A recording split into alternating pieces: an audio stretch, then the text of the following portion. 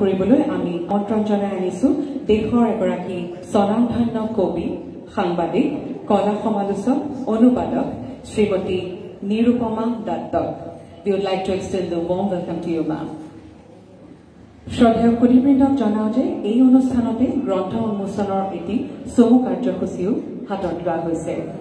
এই বিশেষ অনুষ্ঠানলৈ আয়োজকসকলৰ হৈ মই ইপ্সিতা হাজৰিকাই আপোনালোকক আন্তৰিক সম্ভাষণ সহ আদৰণি জনাইছো.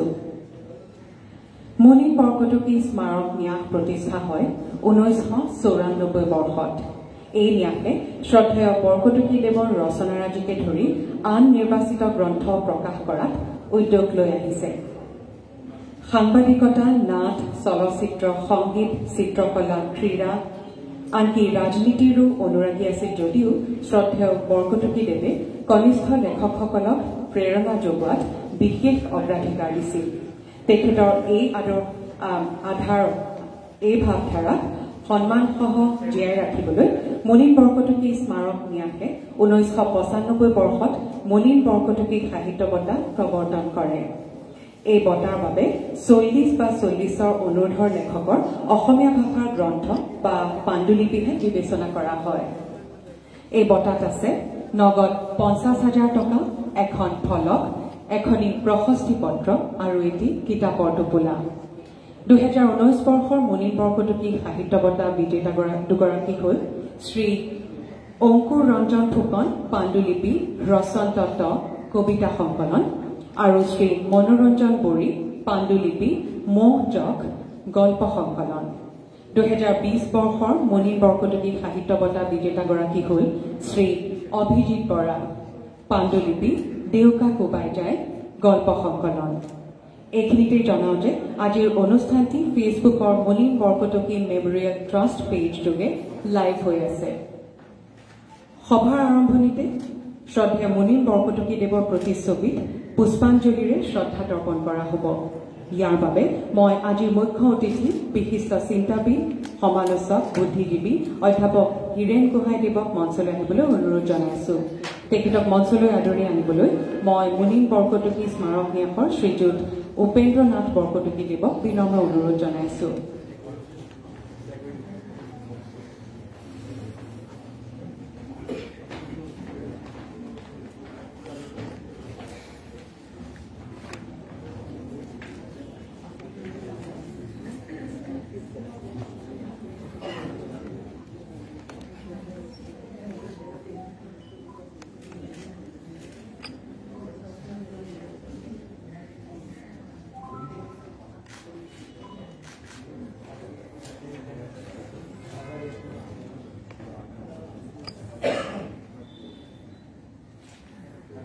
ধন্যবাদ.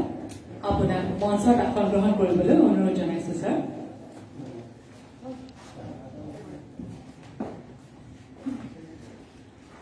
I'd also request Srimati Nirupama Dutt, distinguished poet, journalist and translator, to kindly come to the dais and offer floral tributes in remembrance of respected Shri Munin Barkotoki. Our host for the evening, Dr. Meenakshi Barkotoki, daughter of Shri Munin Barkotoki and managing trustee of the Munin Barkotoki Memorial Trust, will escort Srimati Dutt to the stage.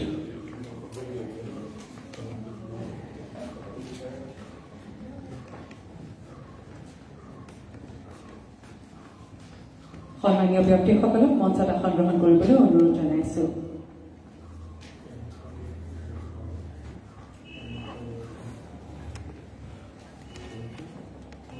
এতিয়া মঞ্চত উপবিষ্ট গুণী মানী ব্যক্তিসকলক সম্বৰ্ধনা জনোৱা হ'ব.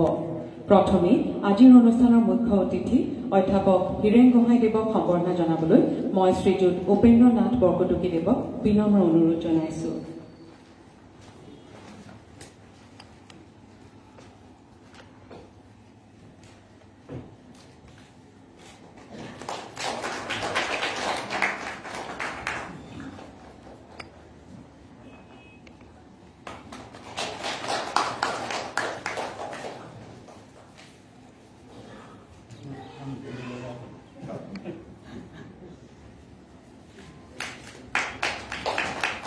Dhanyavad Mahasaya. We would now like to felicitate Srimati Nirupama Dutt. I'd request Dr. Meenakshi Barkotoki to kindly do the honors.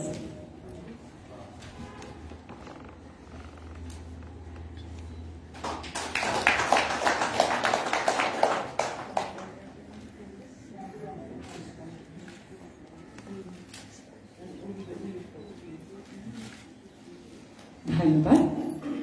এতিয়া মই বিশিষ্ট সাহিত্যিক অধ্যাপক উপেন্দ্ৰনাথ বৰকটকীদেৱক আদৰণি ভাষণ আগবঢ়াবলৈ অনুৰোধ জনাইছো। শ্ৰীযুত বৰকটকী মুনিন বৰকটকী স্মাৰক ন্যাসৰ ন্যাসৰক্ষী নহয়, তেখেত হৈছে এই ন্যাসৰ অন্যতম চালিকা শক্তি। এই আদৰণি ভাষণ আগবঢ়াবলৈ লৈছে অধ্যাপক শ্ৰী উপেন্দ্ৰনাথ বৰকটকীদেৱে।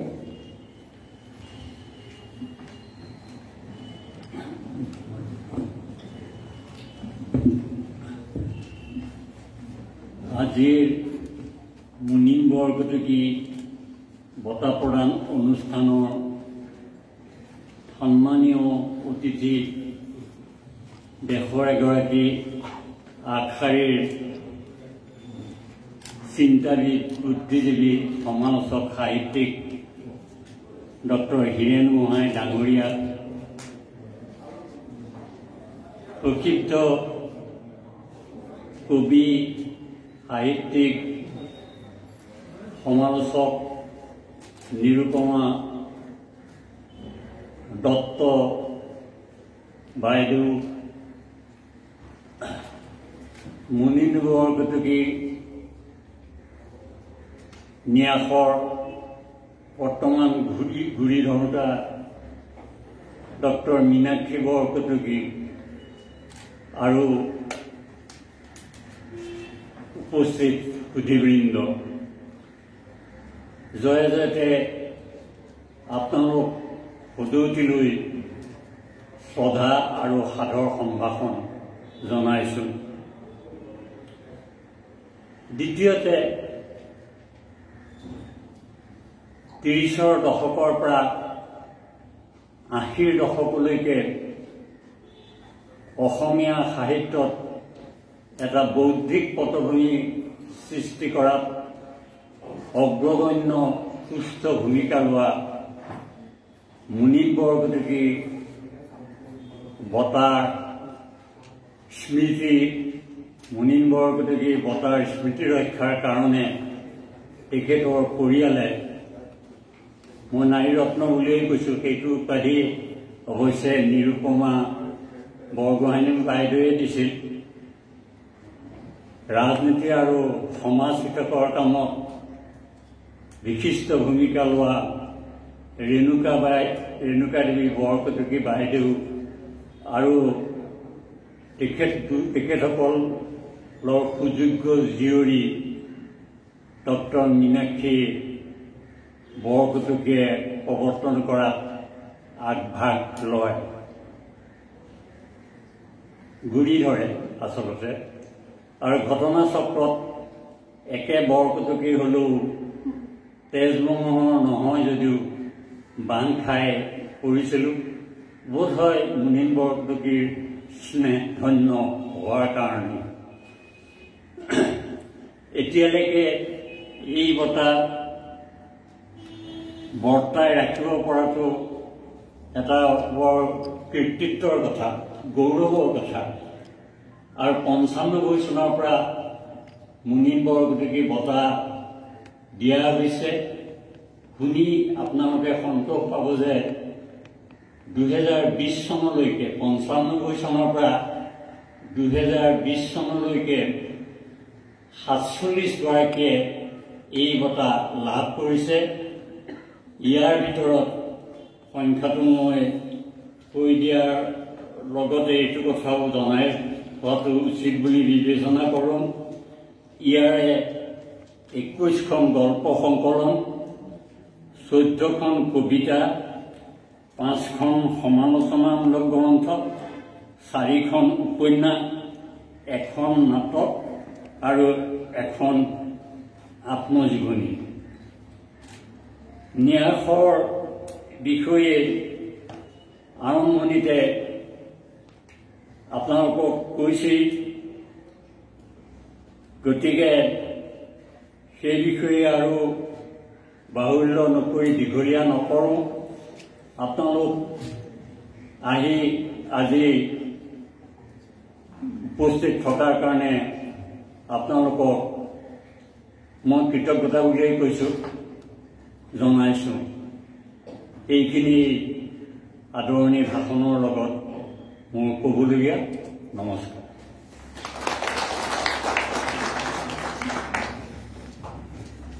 ধন্যবাদ মহাশয়। বিগত দুবছৰত মুনিন বৰকটকী স্মাৰক ন্যাসে বহুতো গঠনমূলক কাম কৰিছে। মই ন্যাসৰ পৰিচালন ন্যাসৰক্ষী ডক্টৰ মীনাক্ষী বৰকটকী বাইদেউ ন্যাসৰ এইছোৱা সময়ৰ কাৰ্যক্ৰমৰ প্ৰতিবেদন আগবঢ়াবলৈ অনুৰোধ জনাইছোঁ। বাইদেউ শ্ৰদ্ধেয় মুনিন বৰকটকী দেৱৰ সুযোগ্য জীয়ৰী।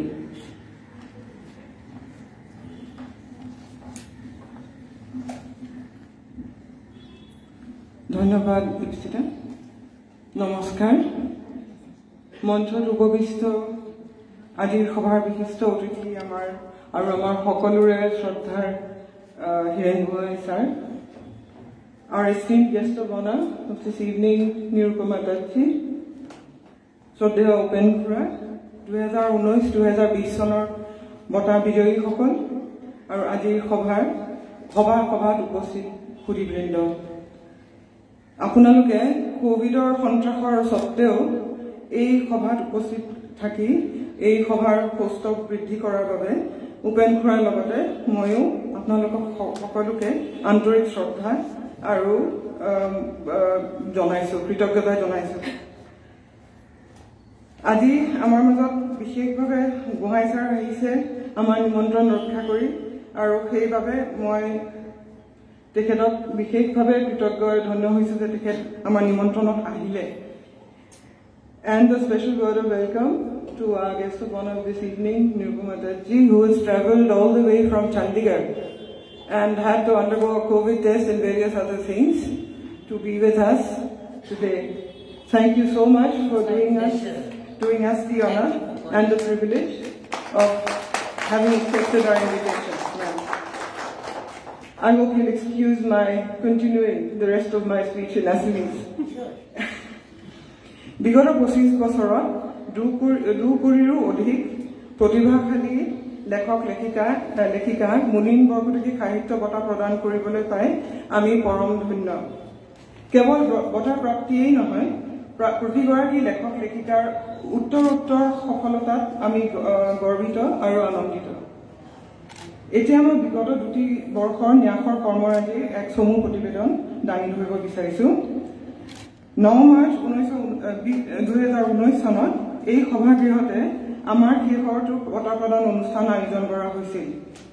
উক্ত সভাত অধ্যাপক উপেন শৰ্মা ছাৰ আৰু বিশিষ্ট লেখিকা নিৰুপমা বৰগোহাঁই বাইদেৱে 2017 আৰু 2018 চনৰ মুনিন বৰকটকী সাহিত্য বঁটা প্ৰদান কৰিছিল।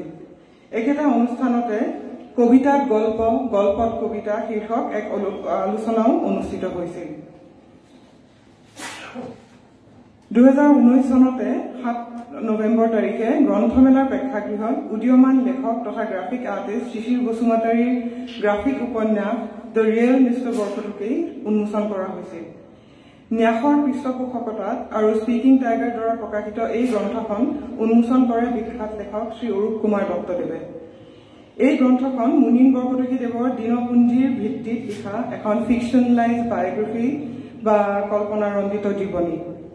এই গ্ৰন্থখনৰ অসমীয়া অনুবাদৰ কাম প্ৰায় শেষ হৈছে যদিও ইচ্ছুক প্ৰকাশকৰ অভাৱত গ্ৰন্থখন প্ৰকাশ হৈ উঠা নাই। 2020 চনত মুনিন বৰকটকী সাহিত্য বঁটাৰ 25 বছৰীয়া ৰূপালী জয়ন্তী উপলক্ষে অক্টোবৰ মাহৰ 18 তাৰিখ কাতি বিহুৰ দিনা তথা মোৰ পিতৃ মুনিন বৰকটকী দেৱৰ 105 সংখ্যক জন্মতিথিত এখন অনলাইন সভাৰ আয়োজন কৰা হৈছিল। কোভিডৰ বাধ্যকতাৰ কাৰণে এই সভাখন কায়িকভাৱে আয়োজন কৰিব পৰা নগ'ল। সেই সভাত বিগত 25 বছৰে বঁটা লাভ কৰা 46 গৰাকী বঁটা প্ৰাপকক অভিনন্দন জনোৱা হয়। লগতে এটা স্মাৰক বক্তৃতা অনুষ্ঠানৰো আয়োজন কৰা হৈছিল। অসমীয়া সাহিত্যত সৃষ্টিশীলতা, সম্ভাৱনা আৰু প্ৰত্যাহ্বান শীৰ্ষক বক্তৃতা প্ৰদান কৰে বিশিষ্ট শিক্ষাবিদ আৰু লেখক ডক্টৰ মদন শৰ্মাদেৱে। মুনিন বৰকটকী স্মাৰক ন্যাসে প্ৰতি 10 বছৰৰ অন্তত বঁটা প্ৰাপকসকলৰ নিৰ্বাচিত লেখনিৰ ইংৰাজী অনুবাদৰ সংকলন প্ৰস্তুত কৰিবলৈ প্ৰয়াস কৰি আহিছে। প্ৰথম দশক 1995 পৰা 2004 বৰ্ষৰ বঁটা প্ৰাপকৰ নিৰ্বাচিত লেখনিৰ ইংৰাজী সংকলন উইনাৰ্ছ অল ইতিমধ্যে প্ৰকাশ হৈছে। দ্বিতীয় দশক 2005 পৰা 2014 চনৰ বঁটা প্ৰাপকৰ সংকলন আনচাৰ্টেড ৱিভছ আজিৰ এই সভাত উন্মোচন হোৱাৰ কথা আছিল, কিন্তু কিবা কাৰণত নহ'ব এতিয়া, কাৰণ কিতাপখিনি আহি পোৱা নাই। অধ্যাপক প্ৰদীপ আচাৰ্য আৰু আমাৰ সম্পাদনা যুগটোৱা এই সংকলনখন পেপাৰেছে প্ৰকাশ কৰিছে। বঁটাৰ বাবে গ্ৰন্থ নিৰ্বাচনৰ ক্ষেত্ৰত সৰ্বোচ্চ নীতিনিষ্ঠতা আৰু গোপনীয়তা ৰক্ষাৰে প্ৰতি বছৰ ন্যাসৰ দ্বাৰা মনোনীত এখন বঁটা বাছনি সমিতিয়ে বঁটাৰ নিৰ্বাচন কৰি আহিছে। 2019 আৰু 2020 চনতো গ্ৰন্থ বাছনিৰ কাম নিয়মীয়াভাৱে সম্পন্ন হয়। 2019 বৰ্ষত 46খন গ্ৰন্থ বাছনিৰ বাবে আহিছিল আৰু 2020 বৰ্ষত 38খন। 2020 বৰ্ষত কোভিডজনিত কাৰণত নতুন কাৰ্যসূচী হাতত ল'ব পৰা নগ'ল যদিও আমি আশাবাদী যে ন্যাসে শীঘ্ৰে বঁটা বাছনিৰ কামৰ লগতে প্ৰকাশৰ বাবে নতুন গ্ৰন্থ প্ৰস্তুত কৰাৰ কৰ্মৰাজিও পুনৰ হাতত ল'ব পাৰিব। এইখিনিতে মই বিশেষভাৱে উল্লেখ কৰিব বিচাৰিছো যে মোৰ বৰদেউতা আৰু বিশিষ্ট লেখক প্ৰয়াত সত্যেন বৰকটকী দেৱৰ জীৱনীৰ ভিত্তিত লিখিবলৈ যদি কোনো লেখক লেখিকা আগ্ৰহ প্ৰকাশ কৰে তেন্তে ন্যাসৰ পৰা সকলো সহযোগিতা আগবঢ়োৱা হ'ব। শেষ কৰাৰ আগতে মই ন্যাসৰ তৰফৰ পৰা বঁটা বাছনি সমিতিৰ সন্মানীয় সদস্যসকলৰ লগতে বঁটা পৰিচালনা সমিতিৰ সদস্যসকলক সহায় আৰু সহযোগিতাৰ বাবে ধন্যবাদ জনাইছো আৰু আশা ৰাখিছো যে অনাগত দিনবোৰতো এই পৰিক্ৰমা এইদৰে অব্যাহত থাকিব। শেষত আজি 3গৰাকী বঁটা বিজয়ী ন্যাসৰ তৰফৰ পৰা আৰু মোৰ ব্যক্তিগত তৰফৰ পৰা অভিনন্দন জনাই মোৰ বক্তব্য সামৰিছো। ধন্যবাদ। ধন্যবাদ বাইদেউ। আমি গ্ৰন্থ উন্মোচনৰ কাৰ্যসূচীলৈ আগবাঢ়িবলৈ লৈছো। এতিয়া 2019 আৰু 2020 বৰ্ষৰ মুনিন বৰকটকী সাহিত্য বঁটা প্ৰাপ্ত গ্ৰন্থ 3খনৰ শুভ উন্মোচন কৰা হ'ব। প্ৰথমে 2019 বৰ্ষৰ বঁটা বিজয়ী পূৰ্বায়ন প্ৰকাশনৰ দ্বাৰা প্ৰকাশিত শ্ৰী অংকুৰ ৰঞ্জন ফুকনৰ কবিতা সংকলন ৰচন তত্ত্ব আৰু অসম পাব্লিশ্বিং হাউচৰ দ্বাৰা প্ৰকাশিত শ্ৰী মনোৰঞ্জন বড়িৰ গল্প সংকলন মৌ জখৰ শুভ উন্মোচন কৰা হ'ব। গ্ৰন্থ দুখনৰ লেখকদ্বয়ক মঞ্চলৈ আহিবলৈ অনুৰোধ জনাইছো।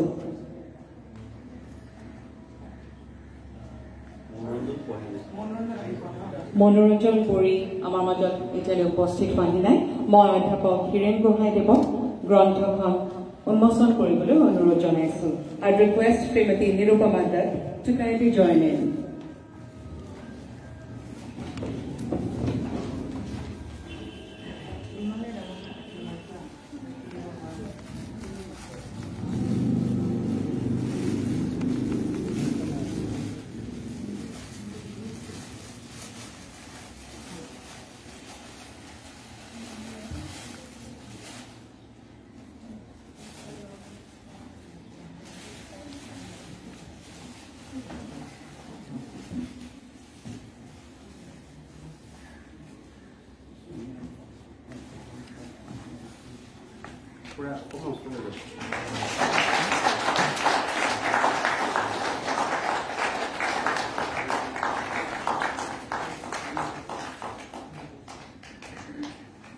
ধন্যবাদ। মই শ্ৰী অংকুৰ ৰঞ্জন ফুকনক প্ৰেক্ষাগৃহত আসন গ্ৰহণ কৰিবলৈ অনুৰোধ জনাইছো।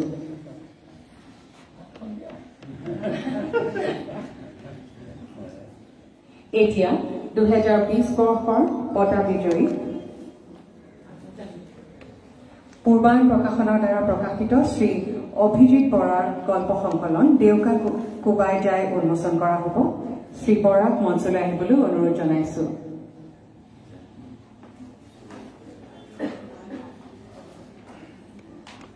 শ্ৰী অভিজিৎ বৰাক মঞ্চলৈ আহিবলৈ অনুৰোধ জনাইছো। মই অধ্যাপক হীৰেণ গোহাঁইদেৱক গ্ৰন্থখন উন্মোচন কৰিবলৈ অনুৰোধ জনাইছো। I request Srimati Nirupama Dutt to kindly join in, please.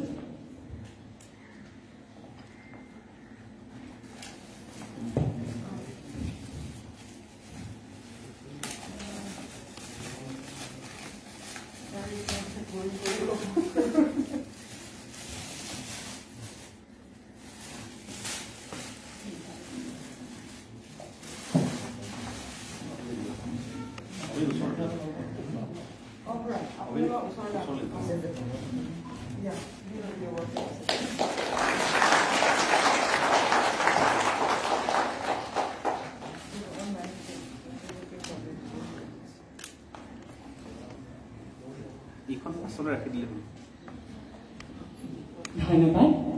I request all our esteemed guests on the dais to kindly take their seats. আমাৰ গ্ৰন্থ অনুষ্ঠানৰ কাৰ্যসূচী ইমানতে অন্ত পৰিল।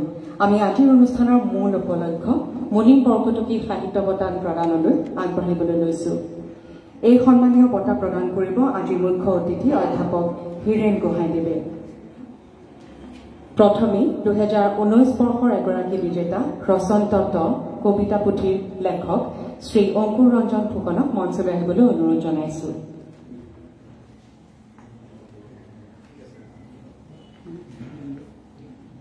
মই বিশিষ্ট সাহিত্যিক সাংবাদিক শ্ৰীযুত কুশল দত্তক তেখেতৰ প্ৰশস্তি পত্ৰখনি পাঠ কৰিবলৈ অনুৰোধ জনাইছো।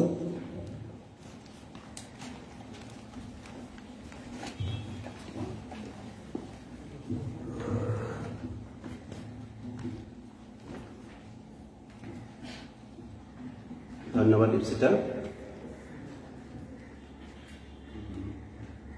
মঞ্চত উপবিষ্ট পৰম শ্ৰদ্ধেয় গোহাঁই ছাৰ, মেডাম নিৰুপমা দত্ত, উপেন খুৰা, মীনাক্ষী বাইদেউ আৰু সমবেত সতীবৃন্দ, আজিৰ সভাৰ অনুমতি সাপেক্ষে মই মুনিন বৰকটকী বঁটা 2019 অংকুৰ ৰঞ্জন ফুকনৰ প্ৰশস্তি পত্ৰখন পাঠ কৰিবলৈ আগবাঢ়িছো।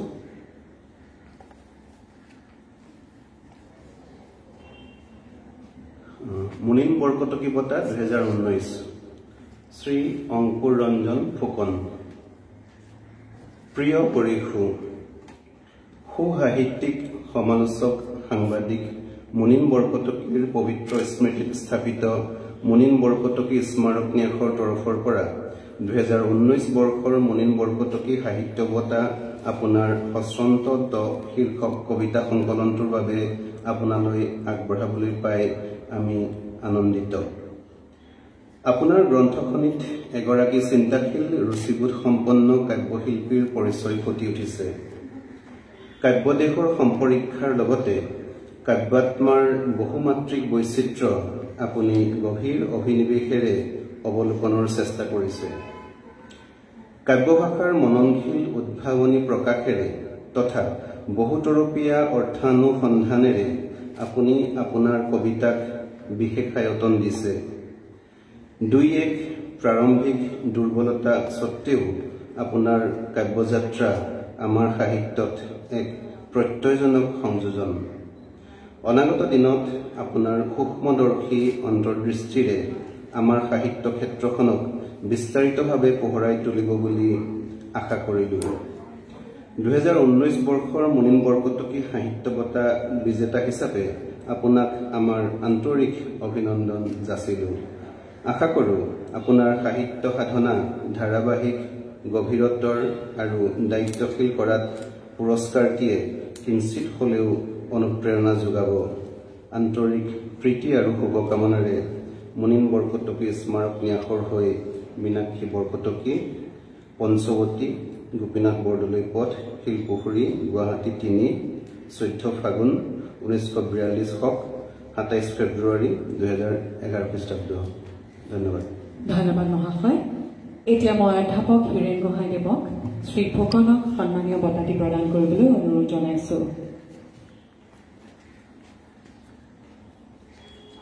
এই বঁটাত আছে নগদ 50,000 টকা, এখন ফলক, এখনি প্ৰশস্তি পত্ৰ আৰু এটি কিতাপৰ টোপোলা।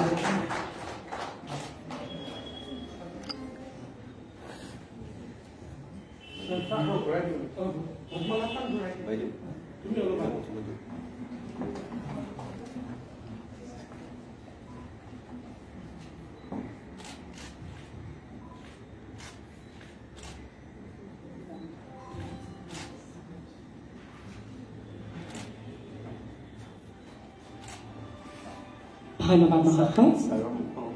এতিয়া শ্ৰী ফুকনক চমুকৈ তেখেতৰ বক্তব্য আগবঢ়াবলৈ অনুৰোধ জনাইছো।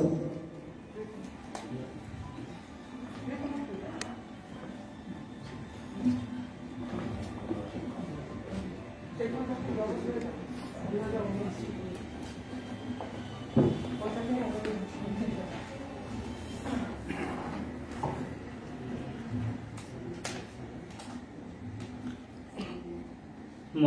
উপবিষ্ট মোৰ পৰম শ্ৰদ্ধেয় হীৰেণ গোহাঁইদেৱ, ভাৰতবৰ্ষৰ এগৰাকী প্ৰসিদ্ধ কবি, অনুবাদক তথা আজি বক্তৃতানুষ্ঠানৰ বক্তা নিৰুপমা দত্ত বাইদেউ, মুনিন বৰকটকী ন্যাসৰ মীনাক্ষী বৰকটকী বাইদেউ, বৰকটকী খুৰা প্ৰমুখ কৰি আজি সভাত উপস্থিত সুধীবৃন্দ, জয় জয়তে।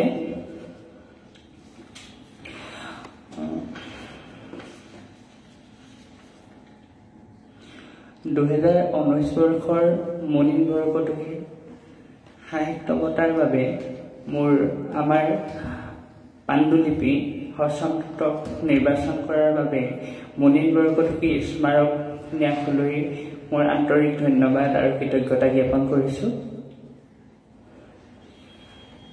এই সন্মান প্ৰাপ্তিয়ে মোক অতিকৈ সৌভাগ্যৱান আৰু সন্মানিত অনুভৱ কৰিছে। এই সন্মানে আমাক কাব্য চৰ্চা অব্যাহত ৰাখিবলৈ আৰু প্ৰতিনিয়ত উৎকৰ্ষ সাধনৰ বাবে প্ৰয়াস কৰি যাবলৈ অনুপ্ৰাণিত কৰিছে। আমি যি ভাবোঁ তাৰ বিপৰীতেই প্ৰশ্নৰ অস্তিত্ব।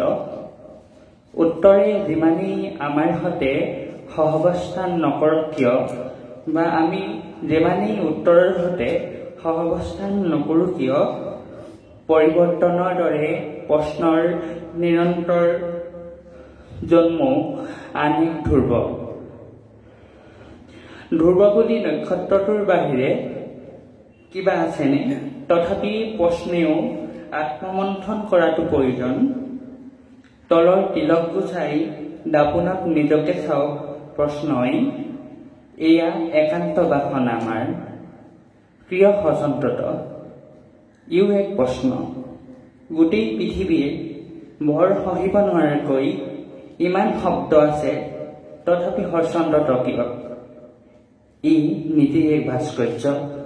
অপাৰ অনুসন্ধিৎসাতে পুহি ৰাখিছোঁ সেই কটাকাংখনৰ বহিসীমা। গাঁৱৰ চিনাকি ৰাধা এটাৰ ডিঙিটো সি পানীত চৰিলেই যেন পানীয়ে কয়, কাব্য চৈতন্য এক প্ৰবাহ, বন্ধ পানীৰ জলাশয় নহয়। আধুনিক কবিতাৰ যাত্ৰাটোত দুৰ্বোধ্যতাৰ প্ৰসংগ সততে উত্থাপন হৈ থাকে, বোধহয় চিৰকাল থাকিবই। মানৱ মনস্তত্বৰ ই এক স্বাভাৱিক প্ৰক্ৰিয়া। উত্তৰৰ বাবে প্ৰশ্ন থাকিবই লাগিব। দুই এক নতুন নিৰ্মাণৰ বাবে দুই এক ভাঙোন অৱশ্যম্ভাৱী। অপৈতা কাপ হলেও এয়া আমাৰ একান্ত বিশ্বাস আৰু প্ৰয়াস। ইয়াকে কৈ আজি এই সভা আৰু মুনিন বৰকটকী স্মাৰক ন্যাসক মোৰ কবিতা পাণ্ডুলিপি হস্তান্তৰৰ এই বঁটাটোৰ বাবে নিৰ্বাচন কৰাৰ বাবে আন্তৰিক কৃতজ্ঞতা আৰু ধন্যবাদ জ্ঞাপন কৰিলোঁ।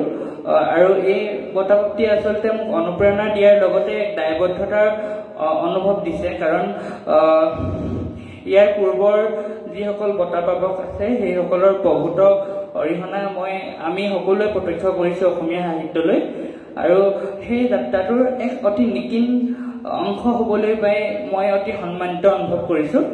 আৰু ইয়াকে ক'লোঁ আৰু সদৌ শেষত পুনৰবাৰ আপোনালোক সকলোলৈকে আন্তৰিক কৃতজ্ঞতা জ্ঞাপন কৰিলোঁ। ধন্যবাদ। আপোনাক আমাৰ আন্তৰিক অভিনন্দন জনাইছোঁ। আপোনাক প্ৰেক্ষাগৃহত আসন গ্ৰহণ কৰিবলৈ অনুৰোধ জনাইছোঁ। 2019 বৰ্ষৰ আনগৰাকী বিজেতা মনোৰঞ্জন বড়ি আমাৰ মাজত উপস্থিত হোৱাহি নাই গতিকে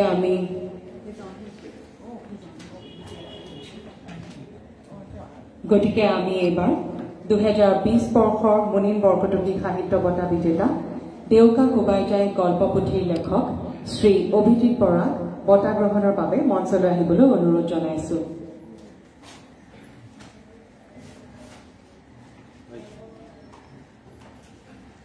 শ্ৰী বৰাৰ প্ৰশস্তি পত্ৰ পাঠ কৰিবলৈ মই শ্ৰীযুত কুশল দত্তক অনুৰোধ জনাইছো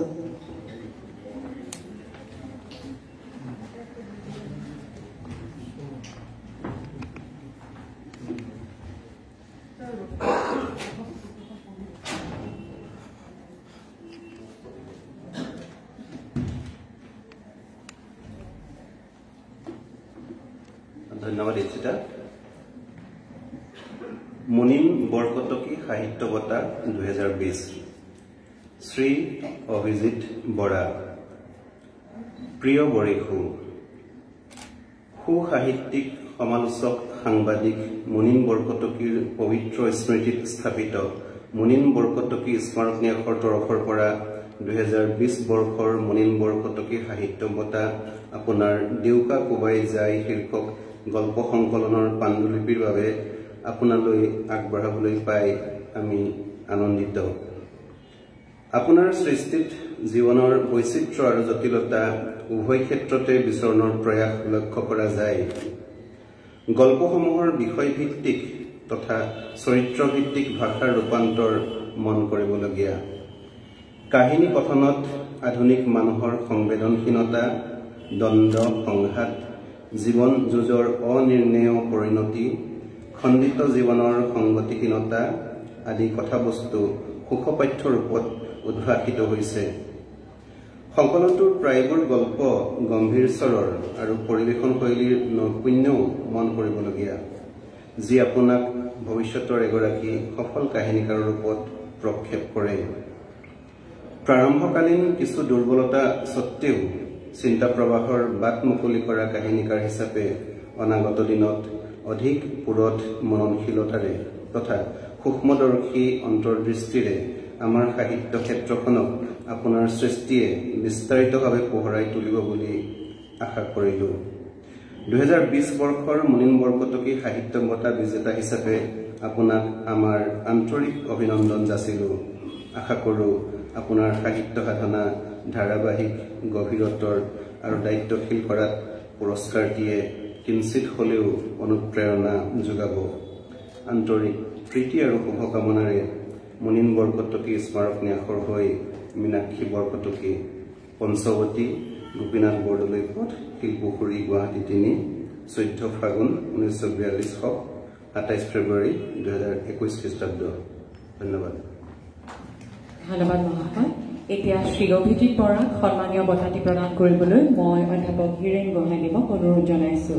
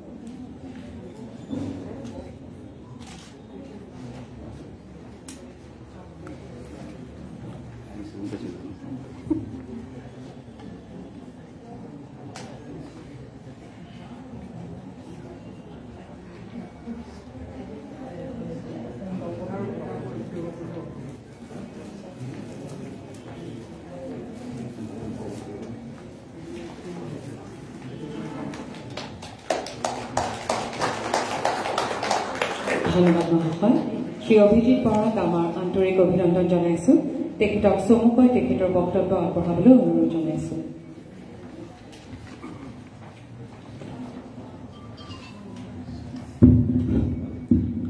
নমস্কাৰ মঞ্চত উপবিষ্ট শ্ৰদ্ধেয় হীৰেণ গোহাঁই ছাৰ নিৰুপমা দত্ত বাইদেউ উপেন্দ্ৰ বৰকটকী ছাৰ মীনাক্ষী বৰকটকী বাইদেউ,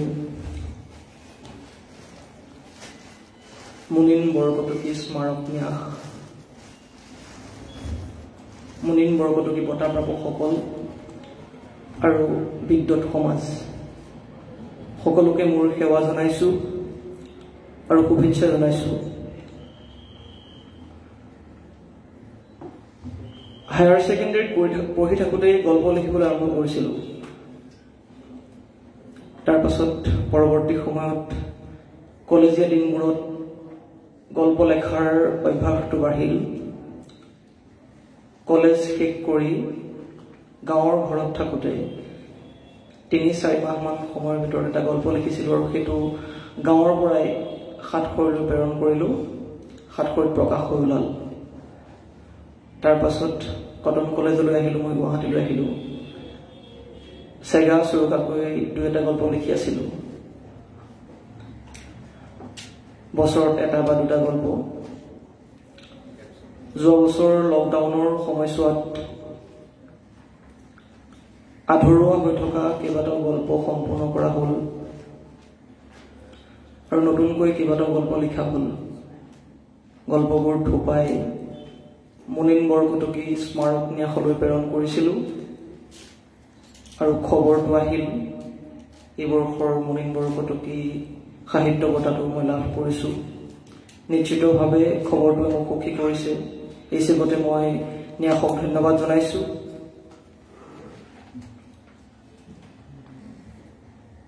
আচলতে মোৰ বাবে গল্প লেখাটো এটা যাত্ৰা, এটা আত্মিক যাত্ৰা। মোৰ গল্পৰ বিষয়ে মই কি ক'ম, খুব কম গল্প লিখিছোঁ। মই 14টামান গল্প লিখিছোঁ। সেই আটাইকেইটা সংকলনটোত সংকলিত হৈছে।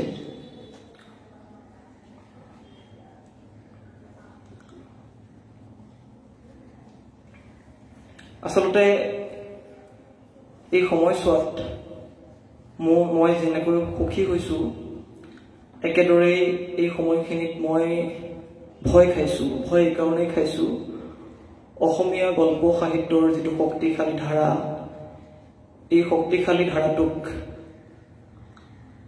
আগবঢ়াই নিবলৈ বা এই সমদলটোৰ যদিও আমি আটাইতকৈ শেষত আছোঁ, এই সমদলটোৰ লগত একেলগে খোজকাঢ়ি যাবলৈ ভয় খাইছোঁ। মই ভয় লাগিছে কাৰণ এটা দায়িত্ব আহি পৰিছে পৰৱৰ্তী সময়ছোৱাৰ বাবে। কোনোবাই পোনপটীয়াকৈ দায়িত্বটো দি নিদিলেও আওপকীয়াকৈ হ'লেও আমালৈ এটা গধুৰ দায়িত্ব আহিছে।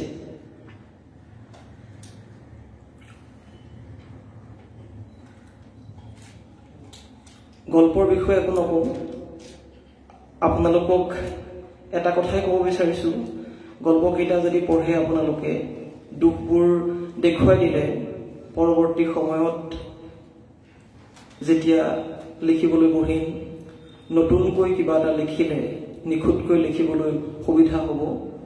সেইখিনিয়ে মই কামনা কৰিছোঁ। পুনৰবাৰ আপোনালোক সকলোকে ধন্যবাদ জনাইছোঁ আৰু মোৰ অতি চমু বক্তৃতা সামৰিছোঁ। ধন্যবাদ। আপোনাক প্ৰেক্ষাগৃহত সন্ধান কৰিবলৈ অনুৰোধ জনাইছোঁ। এইবাৰ 2019 বৰ্ষৰ আনগৰাকী বিজেতা মহ জগ গল্প পুথিৰ লেখক শ্ৰী মনোৰঞ্জন বড়িক মঞ্চলৈ আহিবলৈ অনুৰোধ জনাইছোঁ। তেখেতৰ প্ৰশস্তি পত্ৰখনি পাঠ কৰিবলৈ মই শ্ৰীযুত কুশল দত্তক অনুৰোধ জনাইছোঁ।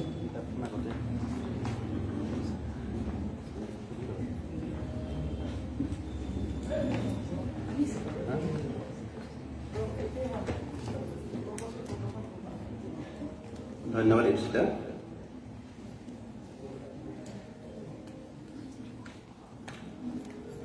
মুনিন বৰকটকী সাহিত্য বঁটা 2019, শ্ৰী মনোৰঞ্জন বড়ি।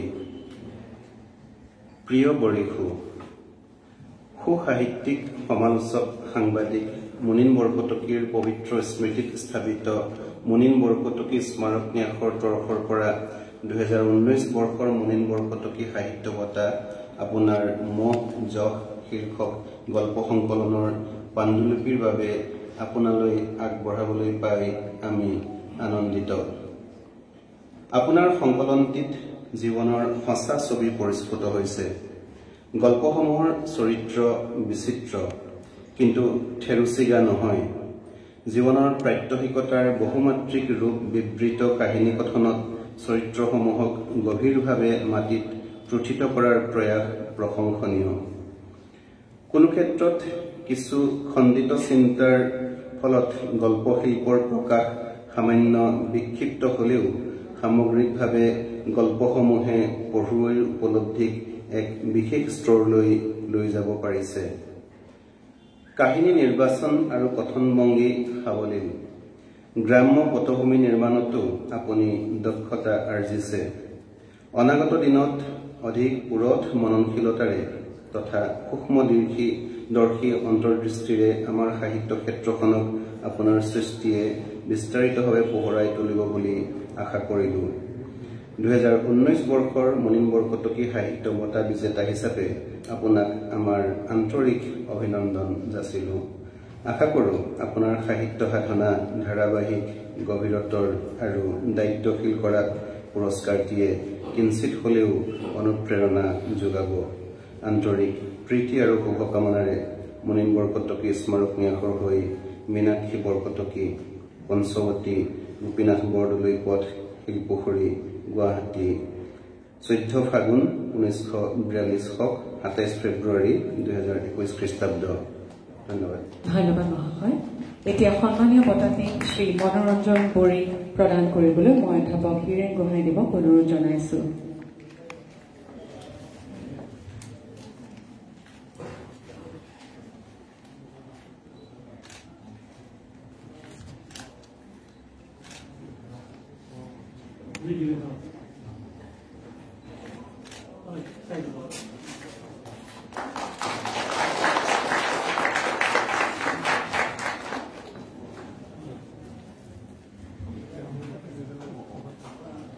গ্ৰুপ কা লাগিব বোলে।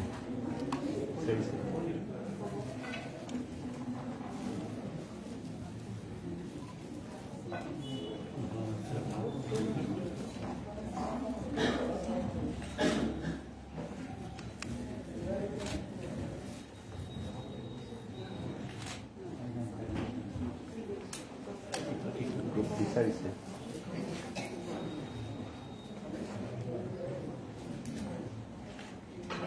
ধন্যবাদ মহোদয়। শ্ৰী মনোৰঞ্জন বড়িক আমাৰ আন্তৰিক অভিনন্দন জনাইছো। তেখেতক চমুকৈ তেখেতৰ বক্তব্য আগবঢ়াবলৈ অনুৰোধ জনাইছো।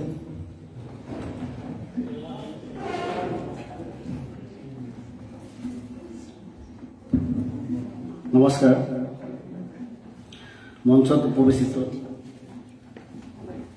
ডক্টৰ হীৰেণ গোহাঁই ছাৰ, মুনিন বৰকটকী ন্যাসৰ বিষয়ববীয়াসকল, বিশিষ্ট অতিথিসকল আৰু অসমৰ বৌদ্ধিক জগতৰ সৈতে জড়িত বা সাহিত্য সংস্কৃতিৰ সৈতে জড়িত ব্যক্তিসকল, মোৰ বিশেষ ক'বলগীয়া নাই।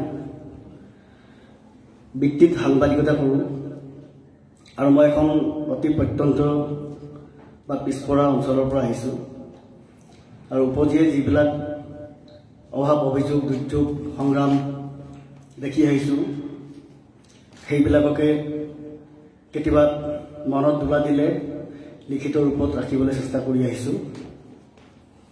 কিন্তু মই নিয়ম মাফিক লেখক নহয়।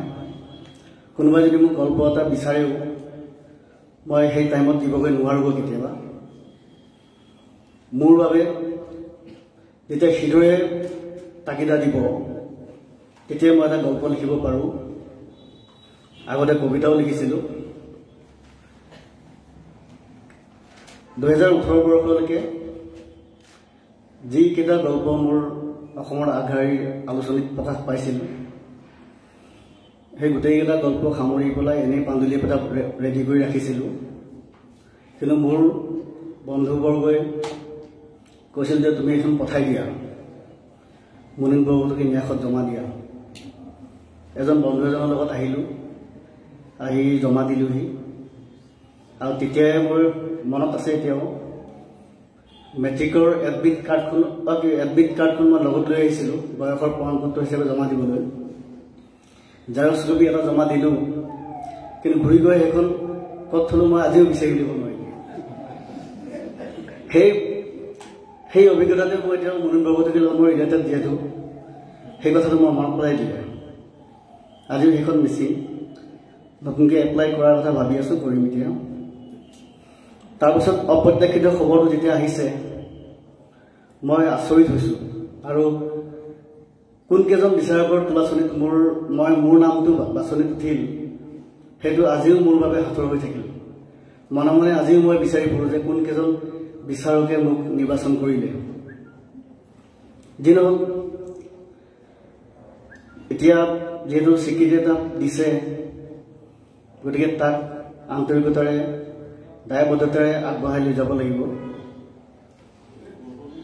গতিকে হৃদয়ে যেতিয়ালৈকে তাগিদা কৰি দি থাকিব, মোৰ অঞ্চলটোৰ সমস্যাসমূহ যি পৰ্যন্ত মোৰ সন্মুখত দোলা দি থাকিব, যন্ত্ৰণাবিলাক যেতিয়ালৈকে মোৰ সন্মুখত দোলা দি থাকিব, তেতিয়ালৈকে মই চেগা চুৰুকাকৈ হ'লেও লিখা মেলা অব্যাহত ৰাখিম বুলি প্ৰতিশ্ৰুতিবদ্ধ হৈছোঁ। কেতিয়াবা ধৰিছোঁ কিছুমান হেৰাই যোৱা কিছুমান পৰিৱেশে বেছিকৈ দোলা দিয়ে। গাঁৱলৈ গ'লে আগতে ধূলি বালিৰ মাজত উমলি ফুৰোঁ, কেঁচা ৰাস্তাটোত বোকা বৰষুণত কঁপি কঁপি খোজকাঢ়োঁ, ৰাস্তাৰ কাষৰ ওখ ওখ শিমলু গছবিলাকৰ পৰা পৰি থকা শিমলু ফুলৰ দলিচাত ধেমালি কৰোঁ, বাগৰোঁ। কিন্তু এতিয়া সেই পৰিৱেশবিলাক নাপাওঁ। এতিয়া গাঁৱৰ ৰাস্তাবোৰ পকী হৈছে, শিমলু গছবিলাক কাটি পেলালে। আগৰ সেই হেৰুৱা গাঁওখন বিচাৰি কেতিয়াবা হাহাকাৰ কৰোঁ, আৰু হয়তো ভাবোঁ যে সেই হাহাকাৰ অৱস্থাই মোক লিখিবলৈ হয়তো কেতিয়াবা প্ৰেৰণা দিয়ে। কিন্তু মহানগৰীত আহি এই যান্ত্ৰিকতাৰ পৰিৱেশত কেতিয়াবা নিজকে ভাবোঁ মই ক'ৰবাত বিলীন হৈ গৈছোঁ নেকি, মই নিজকে হেৰুৱাই পেলাইছোঁ নেকি। মইতো মানুহজন এনেকুৱা নাছিলোঁ, এনেকুৱা হ'ম বুলি কেতিয়াবা ভবা নাছিলোঁ। মইতো গাঁৱৰ খেতিয়কৰ ল'ৰা, মইতো পথাৰত যাব লাগিছিল, মই খেতি কৰিব লাগিছিল।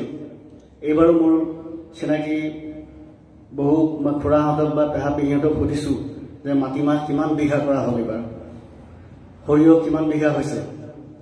সৰিয়হ তলিত আগৰ দৰে ল'ৰা ছোৱালীবোৰ আমাৰ নিচিনাকৈ দৌৰি ফুৰেনে, সেই কথাবোৰ কেতিয়াবা সুধোঁ।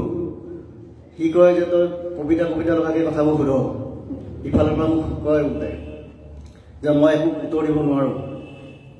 এতিয়াও দেখোন আমাৰ পথাৰত গৰুৱে মটৰ মাছ চুৰ কৰি খায়, কাৰোবাৰ গৰুৱে কাজিয়া পেচাল লাগিয়ে থাকে। তই আহিবি, থকাকৈ আহিবি, গম পাবি। কিন্তু মই সেই থকাকৈ আজিলৈকে দিন থকাকৈ যাব পৰা নাই, আৰু এটা বেলেগ ধৰণৰ হেৰি বান্ধি ৰাখিছে মোক। এতিয়া উপায়ো নাই, পৰিয়াল যিহেতু চলাব লাগিব, পইচা পাতিও দৰকাৰ হয়। গতিকে কিন্তু ভিতৰি সেই যন্ত্ৰণা এটা মই কঢ়িয়াই লৈ ফুৰিছোঁ। হয়তো কিমান দিনলৈ কঢ়িয়াই লৈ ফুৰিম সেইটো মই নিজে ক'ব নোৱাৰোঁ। তথাপি মই মোৰ মনৰ কথাখিনি আপোনালোকৰ আগত ব্যক্ত কৰিলোঁ। বৰ বেছি দীঘলীয়া নকৰোঁ, এইবিলাক কথা ক'লে হয়তো ওলাই গৈয়ে থাকে। আজি আহোঁতে এখন পলম হ'ল, তাৰ কাৰণে ক্ষমা কৰিব।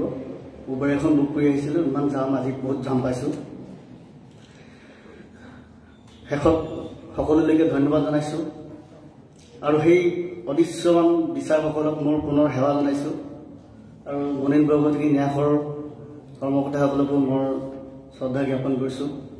শেষত মঞ্চত উপৱিষ্ট বিশিষ্ট ব্যক্তি হ'ল, বিশেষকৈ হেন গোহাঁই ছাৰৰ হাতৰ পৰা বঁটাটো ল'বলৈ পাই মই অতি অভিভূত হৈছোঁ। ইয়াকে কৈ মোৰ চমু বক্তব্য সামৰণি মাৰিছোঁ। পুনৰবাৰ অভিনন্দন জনাইছোঁ। এতিয়া এখন গ্ৰুপ ফটোৰ বাবে বঁটা প্ৰাপকসকলক মঞ্চলৈ আহিবলৈ অনুৰোধ জনাইছোঁ।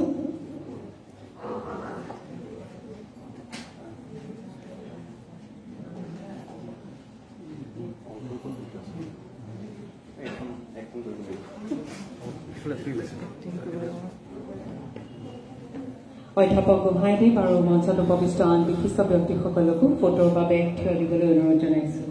I request all present on the dais to kindly come together for a group photograph.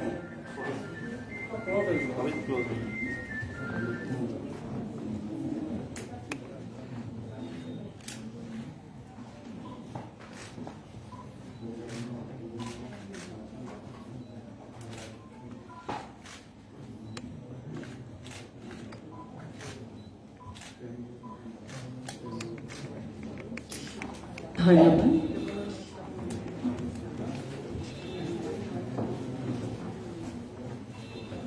আজিৰ মুখ্য অতিথি হিচাপে অধ্যাপক হীৰেণ গোহাঁই ডাঙৰীয়াই আমাৰ অনুষ্ঠানৰ সুস্থ পৰ্বত আমি ধন্য হৈছো। তেখেত মুনিন বৰকটকী স্মাৰক ন্যাসৰ সৈতে জন্মলগ্নৰে পৰা ওতঃপ্ৰোতভাৱে জড়িত হৈ আছে। গোহাঁইদেউ সাম্প্ৰতিক সময়ৰ আমাৰ ৰাজ্য তথা দেশৰ আপোচহীন আৰু স্পষ্টবাদী কণ্ঠস্বৰসমূহৰ অন্যতম। মই অধ্যাপক হীৰেণ গোহাঁইদেৱক তেখেতৰ বহুমূলীয়া ভাষণ আগবঢ়াবলৈ অনুৰোধ জনাইছো।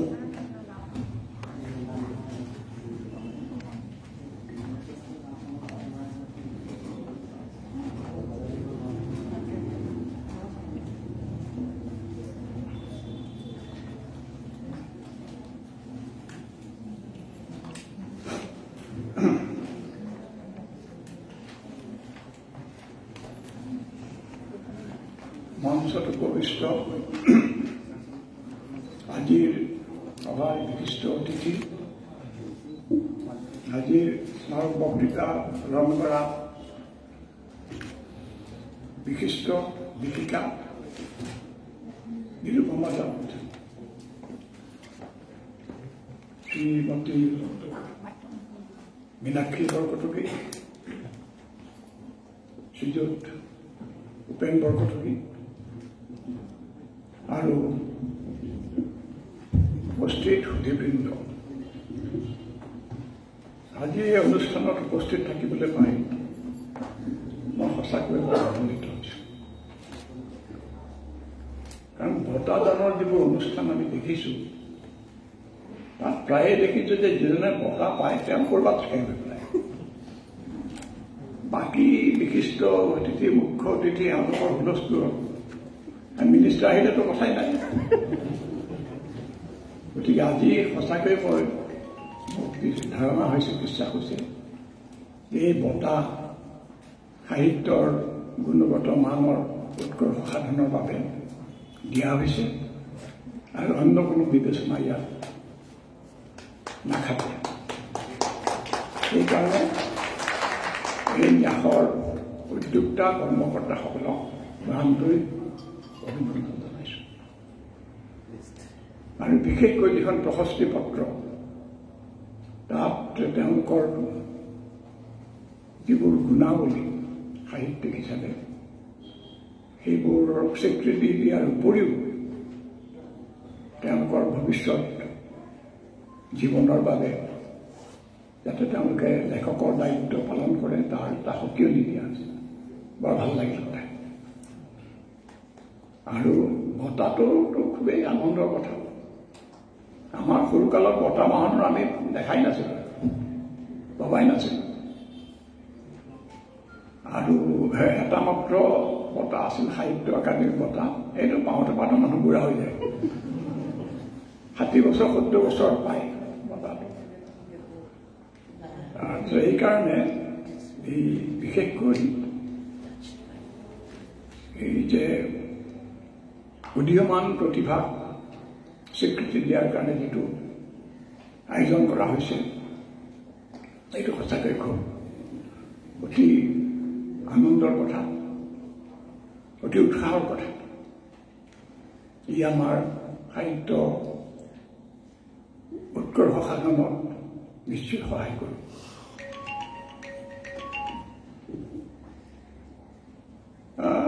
আমি সৰু থাকোঁতে মানে বঁটা বাহনটো দূৰৰ কথা, মানে বৰ এটা উৎসাহজনক পৰিৱেশ নাছিলে। যদিও লেখক সমাজ এটা আছিল, এই লেখক সমাজখন ৰক্ষা কৰা বৰ দৰকাৰী কথা। কেৱল মানে জনপ্ৰিয়তাৰ হিচাপত নহয়, জনপ্ৰিয়তাৰ নিৰিখত নহয়, মানে ৰসজ্ঞ মানুহৰ বিচাৰ বিবেচনাৰে সমৃদ্ধ এখন সমাজ লাগে। আজি তাৰ কিছু অভাৱ অনুভৱ কৰা যায়। এতিয়া কথাবিলাক লাহে লাহে বেছি ব্যৱসায়িক হৈ পৰা যেন লাগিছে, পইচাই কথা। আৰু মোৰ বোধেৰে চৰকাৰেও বাছ বিচাৰ নাই, ধুমধাম অমুক বঁটা তমুক বঁটা, টকাই টকা চাৰিওফালে শেষত মানুহে মানে লিখা মেলাতকৈ টকাটোহে বেছি চিন্তা কৰিব নেকি এনেকুৱা এটা মানে ভয় হয় গতিকে চিৰিয়াছ সাহিত্য চৰ্চা সম্পৰ্কে দায়িত্ব পালন কৰাৰ বাবে মই এই মীনাক্ষী বৰকটকীকে ধৰি উপেন বৰকটকীকে ধৰি এই ন্যাসৰ লগত জড়িত সকলোকে মই ধন্যবাদ দিছোঁ মই এতিয়া মুনিন বৰকটকী দেৱৰ সম্পৰ্কে দুআষাৰ ক'বলৈ ওলাইছোঁ যিগৰাকী ব্যক্তিৰ নামত এই বঁটা দিয়া হৈছে বঁটা পাওঁতাসকলে হয়তো তেওঁৰ বিষয়ে বিশেষ একো নাজানিব পাৰে আজিৰ সভাত উপস্থিত আন কোনো লোকেও নাজানিব পাৰে কিন্তু অসমত আধুনিক সাহিত্য সংস্কৃতিৰ ধাৰা প্ৰৱৰ্তনত তেওঁৰ ভূমিকা পথ প্ৰদৰ্শক আৰু প্ৰতিপালক হিচাপে কেইবা যুগো ধৰি অতি গুৰুত্বপূৰ্ণ আছে অতি উদাৰ আৰু বিশেষভাৱে সংবেদনশীল এই মানুহজনে নিজৰ সময় আৰু সমসাময়িকসকলতকৈ বহুত আগবাঢ়ি অভিনৱ নতুন কৃষ্টি সংস্কৃতিক আদৰণি জনাব পাৰিছে সি কবিতা বা গল্পৰ ক্ষেত্ৰতে হওক নাটকৰ ক্ষেত্ৰতে হওক বা চিত্ৰকলা ভাস্কৰ্যৰ ক্ষেত্ৰতে হওক অসমীয়া কবিতাই যেতিয়া ৰোমান্টিকতাৰ লাগি পাকঘূৰণি খাই অৱশেষত অৱশ হৈ পৰিছিল তেখেতে তেতিয়াই যোৱা শতিকাৰ 40ৰ দশকৰ শেষ চোৱা কলিকতাৰ পৰা আহি শেষ আদি চোৱাতে আদি ভাগতে কলিকতাৰ পৰা আহি যোৰহাটত জ্যোতিনাৰায়ণ শৰ্মা হেম বৰুৱা প্ৰমুখ্যে কবি তথা লেখকসকলক এলিয়ট অডেন ষ্টেণ্ডাৰ্ড আদি তেতিয়াৰ যিবোৰ কৃষকসকলে ইংৰাজী কবিতাৰ নতুন যুগ প্ৰৱৰ্তন কৰিছিল তেওঁলোকৰ কথা কৈছিল ৰোমান্টিকতা বৰ্জনৰ অভিমুখী কৰিছিল তাৰপিছত আমাৰ দৰে যেতিয়াৰ যুৱচামে তাৰ পিছৰ যুৱচামে যি নতুন ধৰণৰ লিখা মেলা কৰিছিলোঁ তাকো সন্মান আৰু সহিষ্ণুতাৰে গ্ৰহণ কৰিছিল আৰু আমাৰ পৰৱৰ্তী চামতো তেনেধৰণে তাৰ কাৰণ আছিল তেখেত অতি আদৰণীয় উদাৰ আৰু মুকলি মনৰ ব্যক্তিত্ব আজিকালি আত্মপ্ৰকাশৰ যুগ মাজে মাজেতো আত্মবিস্ফোৰণৰ যুগ যেন লাগে প্ৰত্যেকেই নিজকে একোগৰাকী অৱহেলিত প্ৰতিভা বুলি ভবা হৈছে ডেকা বয়সত এনে এটা কথা প্ৰবল হোৱা স্বাভাৱিক আৰু বহু সময়ত অপ্ৰত্যাশিত মৌলিক প্ৰতিভা অৱহেলিত হোৱা সত্য কিন্তু ধানৰ পৰা পতান বাচিবলৈ ৰসজ্ঞ পাঠক দৰ্শক শ্ৰোতাৰ প্ৰয়োজন যি মানসিকভাৱে তেজাল আৰু সহৃদয়তাৰ পিনৰ পৰাও উষ্ণ অনুভূতিশীল প্ৰশস্তমনা অথচ যাৰ বিচাৰ বুদ্ধি আছে কিন্তু সেইটো ডাঙৰ লোৱা চকীদাৰত পৰিণত হোৱা নাই মুনিন বৰকটকী আছিল তেনে এগৰাকী পৰিশীলিত মনৰ অত্যন্ত মেধাৱী আৰু অধ্যয়নশীল অনুভূতিশীল বিজ্ঞ কিন্তু গুণগ্ৰাহী ৰসিক আমাৰ সমাজৰ কৃপণালীৰ বাবে তেনে এজন মানুহক যথাযথ স্বীকৃতি দিব পৰা হোৱা নাই অথচ সৃষ্টিশীল সাহিত্য তেনে মানুহৰ অবিহনে দুৰ্বল হৈ গ'ল মুনিন বৰকটকী আছিল তেনে এগৰাকী মহিৰুহ সদৃশ ব্যক্তি যাক তেখেতৰ সুদীৰ্ঘ জীৱন ধৰি আধুনিক অসমীয়া সংস্কৃতিৰ অন্যতম ধৰণী বুলি অভিহিত কৰিব পাৰি অথচ তেওঁ নিজে কিবা কোৱাতকৈ আনৰ কথা আদৰ আৰু অনুভূতিৰে শুনাতহে গুৰুত্ব দিছিল সংস্কৃতিৰ এটা নতুন নতুন ফুল সংস্কৃতিৰ এই নতুন নতুন ফুল ফল আস্বাদন কৰি নিজেও আপ্লুত হোৱা আৰু সমাজকো তাৰ জাননী দিয়া তেখেতে কৰ্তব্য জ্ঞান কৰিছিল। এসময়ত গুৱাহাটীৰ কোনো বিদ্যুৎ সভাই তেখেতৰ অবিহনে সম্পূৰ্ণ যেন লগা নাছিল।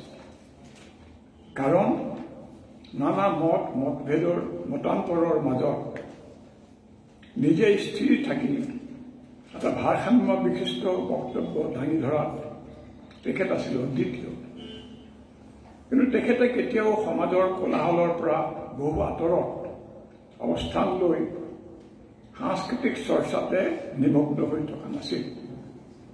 প্ৰতিদিনে আবেলি কাৰ্যনহললৈ আজি নবীনবৰলৈ হল গৈ দেশৰ আগশাৰীৰ কাগজকেইখন মনোযোগেৰে পঢ়ি ৰাজনীতি আৰু সমাজ সম্পৰ্কে নিজৰ ধাৰণা স্থিৰ কৰিছিল। জাৰ্মান দাৰ্শনিক ইমানুৱেল কাণ্টে তেওঁৰ জন্মস্থান আৰু বাসস্থান কইংছবাৰ্গৰ বাহিৰত নিয়মিত সময়ত আলিবাটলৈ ওলোৱাৰ দৰে আবেলি তেখেতৰ ওখ সুদৰ্শন শান্ত সৌম্য দীঘল পাঞ্জাবী চুৰীয়া পৰিহিত চেহেৰা গুৱাহাটীৰ ৰাইজে নিয়মিত সময়ত দেখিছিল। ধীৰ খোজেৰে তাহানিৰ গুৱাহাটীৰ খোজকাঢ়িব পৰা ৰাস্তাৰে গৈ কাৰ্ডনলৈ গৈ থকা তাৰপৰা ঘূৰি অহা আমিও অনুভৱ কৰিছিলোঁ এজন সৎ নিৰ্ভৰযোগ্য সুশীল সংস্কৃতমানা ব্যক্তি গৈ আছে। ৰাজনীতিৰ জ্ঞানো তেখেতৰ কণকণীয়া আছিল। সমসাময়িক ৰাজনীতিৰ বিতৰ্কৰ সকলো খুঁটিনাটিৰ খবৰ ৰাখিছিল। ইন্দিৰা গান্ধীয়ে জৰুৰী অৱস্থা ঘোষণা কৰাৰ সময়ত তেখেতৰ ওচৰলৈ ঘনাই আহি কথা বতৰাৰ পিছত নতুন উদ্দীপনা মনত লৈ ঘৰলৈ উভতিছিল। তেতিয়া ভয়তে প্ৰায় সকলোৱেই চুপ, কিন্তু তেখেতে অতি নিৰ্ভীকভাৱে সংযত ভাষাত গণতন্ত্ৰৰ বিপদ সম্পৰ্কে স্পষ্ট মত পোষণ কৰিছিল। আৰু জৰুৰী অৱস্থাৰ অৱসান হোৱাৰ পিছত নিজা ভূমিকাৰ কোনো স্বীকৃতি লৈ ব্যাকুল হোৱা দেখা নাছিল। তেখেতৰ মেধাৰ এটা অজ্ঞাত দিশ এইটো মানে ক'বলগীয়া হৈছে আছিল এয়ে যে তেখেতে তাহানিৰ দিনতে বিশাল কলিকতা বিশ্ববিদ্যালয়ৰ পৰা ইংৰাজী সাংবাদিক পৰীক্ষা মানে স্নাতক সাংবাদিক পৰীক্ষা প্ৰথম শ্ৰেণী প্ৰায় উত্তীৰ্ণ হৈছিল। সেই সময়ত কলিকতা বিশ্ববিদ্যালয়ৰ পৰিধি আছিল বিশাল। অসম অবিভক্ত বংগ, অসম মানে নৰ্থ ইষ্ট, বিহাৰ উৰিষ্যাৰ বিপুল অঞ্চল জুৰি মহাবিদ্যালয় বিদ্যালয়বোৰ কলিকতা বিশ্ববিদ্যালয়ৰ অধীনস্থ আছিল। পৰীক্ষকসকল আছিল বিদ্বান আৰু কৰা। ইংৰাজী সাংবাদিক পৰীক্ষাত প্ৰথম শ্ৰেণী পোৱাটো প্ৰায় বিৰল স্বীকৃতি বুলি আমি পঢ়ি থকা সময়ত গম পাইছোঁ। আমি বহুত পিছত পঢ়িছোঁ, কিন্তু তাকে লৈ তেওঁ কোন কাহানিও আমাৰ আগত এষাৰ কথা কোৱা মোৰ মনত নপৰে। অথচ একো একোটা সময়ত ঘণ্টাৰ পিছত ঘণ্টা ধৰি তেখেতৰ লগত বাক্যালাপ কৰিছিল। এতিয়া বিচৰা হ'লে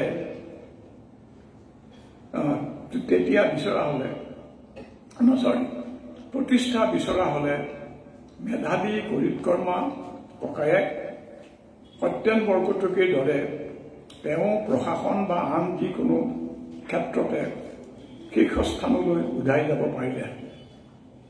কিন্তু তেনে ব্যক্তিগত বৈষয়িক সাফল্য নিবিচাৰি তেখেতে অসমৰ কলা সাহিত্যৰ পৰিপুষ্টিৰ প্ৰতি আনৰ প্ৰায় অজানিতে নিজৰ কৰ্তব্য পালন কৰিছিল। তেখেতৰ বিস্মৃত ব্যতিক্ৰম কিতাপখনে তেখেতৰ জ্ঞানৰ পৰিধি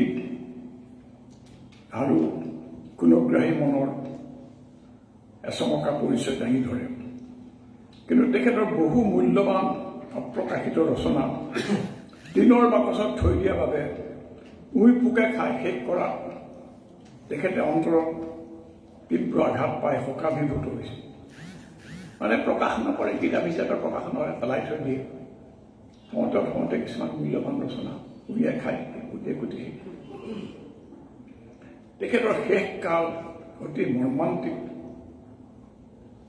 আধুনিক মহানগৰৰ নিৰ্মম নৈবত্তিকতা হৃদয়হীন মানৱীয় সম্পৰ্কহীন চৰিত্ৰই গুৱাহাটীৰ সমাজখন হঠাতে গ্ৰাস কৰাত তেখেতে বোধহয় নিদাৰুণ সংযোগহীনতা আৰু নিঃসংগতা বোধ কৰিছিল কেৱল সংগ সুখৰ বাবে ইজনে সিজনৰ ঘৰলৈ যোৱাৰ যিটো ৰীতি সেইটো বন্ধ হৈ গৈছিল জাতীয়তাবাদৰ ৰাগীব এসময়ত টুটি আহিছিল মই নিজে বাছি লোৱা ৰাজনৈতিক চিন্তা চৰ্চাৰ ৰাগীব উতিবাহী পৰিছিলোঁ তাৰ দুখ কষ্ট আনন্দ উত্তেজনা বিভোৰ হৈ আছিল তাৰ বাহিৰলৈ যাবলৈ সময়ে নাই তেনে এটা দিনত কিবা সভা এখনলৈ নিমন্ত্ৰণ দিবলৈ আহি তেখেতক কিছু উদ্বিগ্ন অৱস্থাত লগ পালে তেখেতে নিজে ভোগ কৰা কিছুমান অস্থিৰতা উদ্ভ্ৰান্ত অৱস্থাৰ কথা উলিয়ালে ক'লে মোৰ এনেকুৱা যেন লাগে যেন এতিয়াই ঘৰৰ পৰা ওলাই যাওঁ ক'লৈ কিয় নাযাওঁ অলপ অনুযোগৰ খুৰত ক'লে অলপ বহকচোন দুখৰ বিষয়ে মোৰ তেতিয়া সময় নাছিল পিছত এদিন কথা পতাকে আহিম বুলি কৈ মই আকৌ তেওঁৰ ওচৰলৈ তেওঁৰ ঘৰলৈ আহিব নোৱাৰিম তেতিয়া থাকোঁ জালুকবাৰীত পৰিয়ালৰ কিছু সমস্যা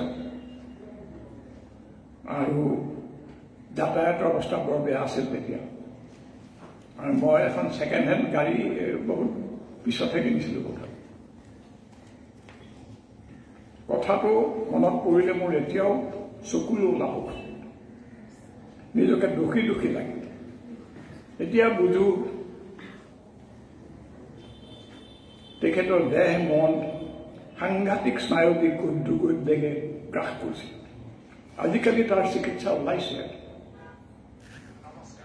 সেই সময়ত গুৱাহাটীত তাৰ নাম গুণ নাছিল এনেকৈয়ে আমাৰ সংস্কৃতিৰ অগ্ৰগণ্য সেৱক দেশ সেৱক এগৰাকী মানুহ আমাৰ মাজৰ পৰা নোহোৱা হ'ল আনন্দ আৰু কিছু সান্তনাৰ কথা যে তেখেতৰ পৰিয়ালবৰ্গই তেখেতৰ মানে কন্যাই বিশেষকৈ তেখেতৰ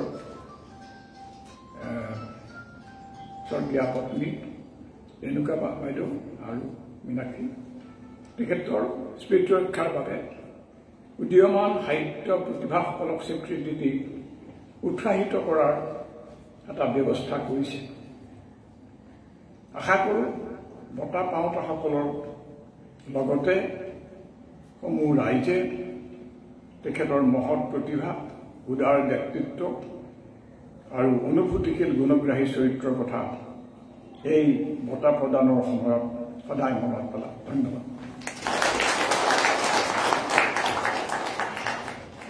মোৰ এটা মানে আপোনালোকৰ ওচৰত ক্ষমা প্ৰাৰ্থনা কৰিছোঁ মই ইষ্টা লেখিকা নিৰুপমা দত্তকো কৈছোঁ মোৰ ঘৰত কাম কৰি আছে মই এতিয়া ধন্যবাদ মহাশয় আপোনাৰ তত্ত্বগধুৰ ভাষণে শ্ৰোতাসকলক নিশ্চয় উপকৃত কৰিছে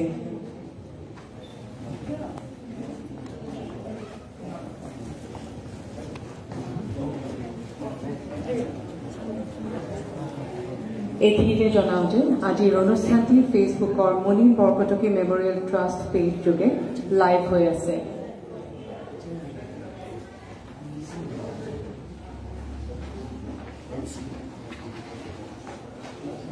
আমাৰ পৰৱৰ্তী কাৰ্যসূচীত আছে মুনিন বৰকটকী স্মাৰক বক্তৃতা এই বিশেষ বক্তৃতাটি আগবঢ়াব স্বনামধন্য কবি সাংবাদিক কলা সমালোচক অনুবাদক শ্ৰীমতী নিৰুপমা দত্তে বক্তৃতাৰ বিষয় হৈছে the politics of protest in India, ভাৰতত প্ৰতিবাদী কাব্যৰ বিকাশ ধাৰা। Before Srimati Dutt starts her presentation, I would like to quickly introduce her to all present. Ik Nadi Saudi Jahi নামৰ কাব্য সংকলনৰ বাবে পঞ্জাবী একাডেমী পুৰস্কাৰেৰে সন্মানিত শ্ৰীমতী নিৰুপমা দত্তে মূলতঃ ইংৰাজী আৰু পাঞ্জাবী আৰু চেগা চুৰুকাকৈ হিন্দী ভাষাত লিখে। তেখেতৰ সাহিত্য কৰ্মৰাজিৰ ভিতৰত the poet of the revolution, Lal Singh Dil, the blade of বন্ত Singh, the black women, বুঢ়ী औरतों की फहरिस्त से, ইংৰাজীলৈ অনুদিত ষ্টৰিজ অফ দ্য সইল আৰু প্লুটো, সাৰ্ক কবিতাৰ সম্পাদিত সংকলন আৰ ভইচেছ, পাকিস্তানী গল্পৰ সম্পাদিত সংকলন হাফ দ্য স্কাই আৰু চিলড্ৰেন অফ দ্য নাইট উল্লেখযোগ্য। ইয়াৰ উপৰি তেখেতে কেইবাশ প্ৰবন্ধ নিবন্ধ ৰচনা কৰিছে। এসময়ত চণ্ডীগড়ৰ দ্য ইণ্ডিয়ান এক্সপ্ৰেছৰ ৰাষ্ট্ৰীয় কলা সম্পাদক হিচাপে কাৰ্যনিৰ্বাহ কৰা শ্ৰীমতী দত্ত নতুন দিল্লীস্থিত US এম্বেচিৰ মিডিয়া বিভাগকে ধৰি আন বহুতো গুৰুত্বপূৰ্ণ অনুষ্ঠানৰ সৈতে জড়িত থকা অভিজ্ঞতাৰে পুষ্ট। বৰ্তমান তেখেতে হিন্দুস্তান টাইমছৰ উত্তৰ ভাৰত সংস্কৰণৰ পৰামৰ্শদাতা হিচাপে কৰ্মৰত।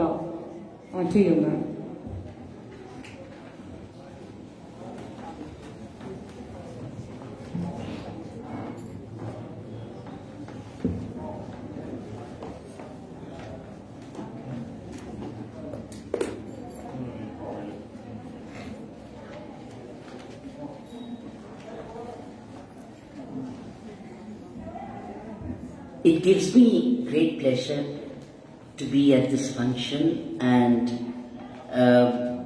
be witness to the grace and elegance with which it was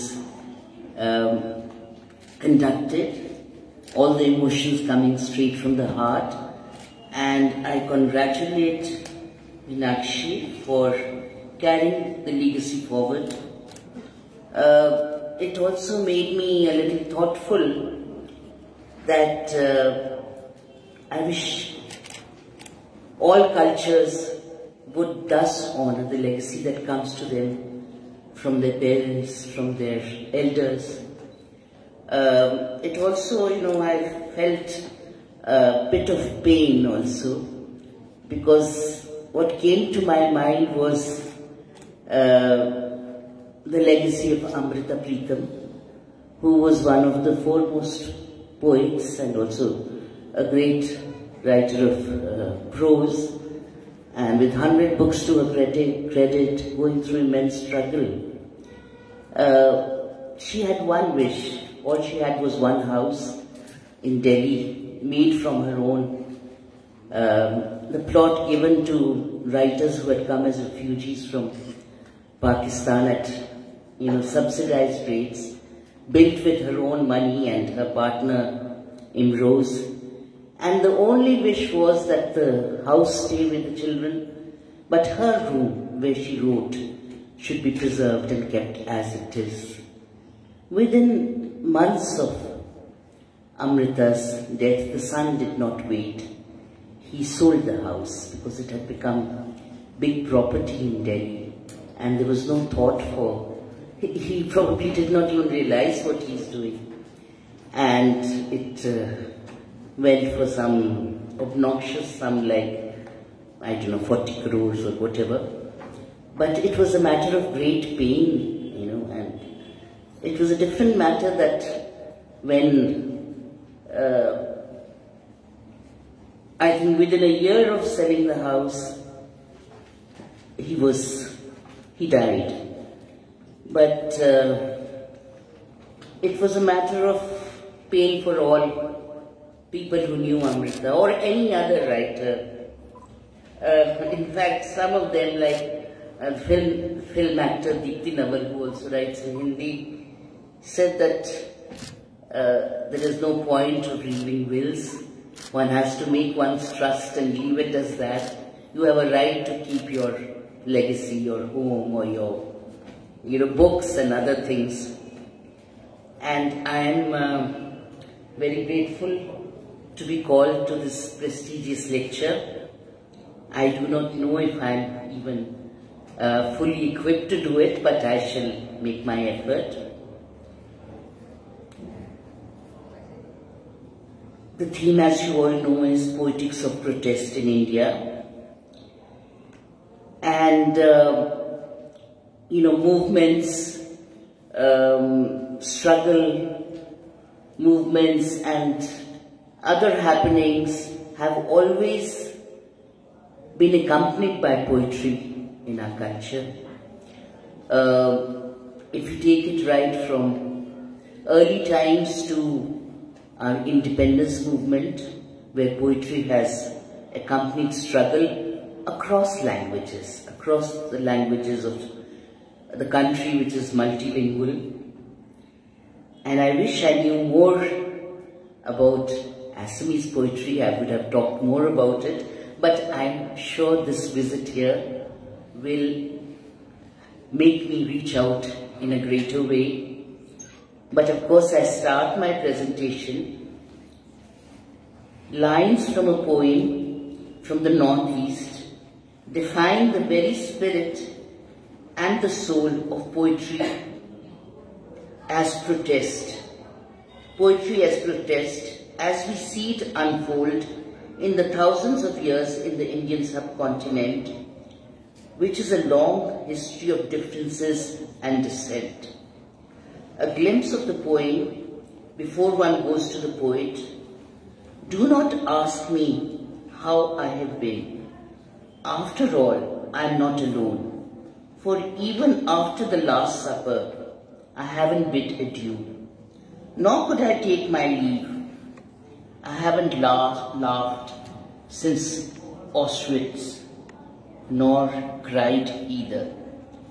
These lines by Assam's most cherished living poet, Nilmani Phukan, in translation, are just an amazing way of summing up the political struggles without any element of a slogan or, a loudness coming in.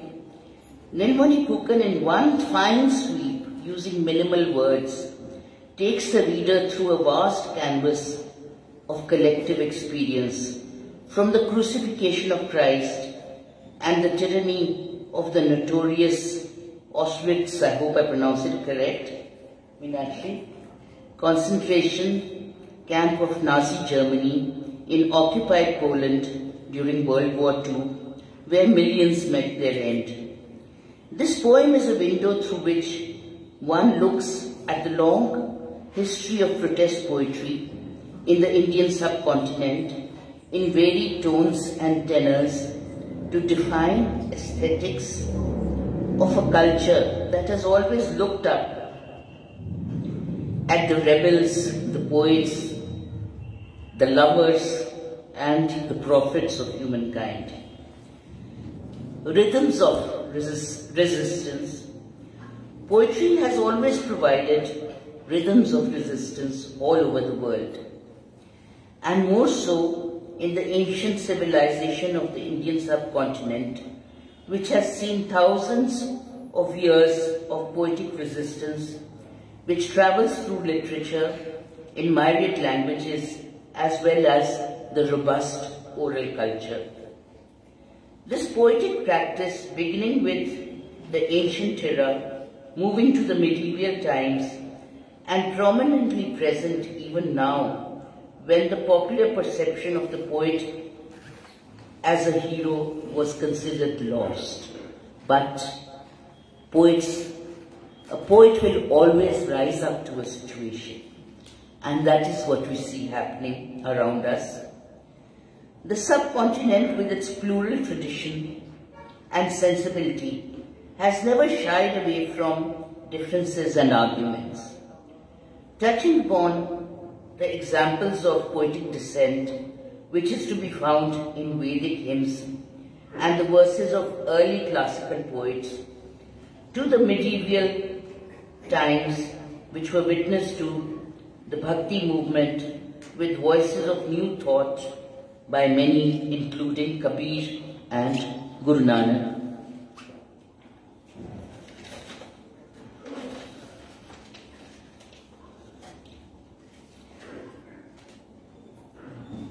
Interestingly, Amartya Sen, the great economist, in his book The Argumentative Indian, points out the hymn of creation in the Rig Veda, which ends with radical doubt. So the hymn goes thus: whence this creation has risen? Perhaps it formed itself, or perhaps it did not.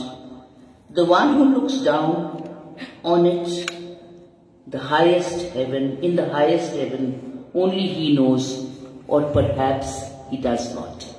So, even from early times, the windows of the human mind have not been shut. They question the very existence and creation. Voices of women too have been prominent in different ages, from Akka Mahadevi to Lavdek and to Mirabai. Since the 1970s and the rise of the women's movement, there have been many women poets across languages who have rewritten the women's history with sensitive poetry, where she claims her share of half the sky. Here I would just like to talk about poetry which accompanies politics. Every movement has a bulk of poetry with it. Political poetry, so also the feminist movement.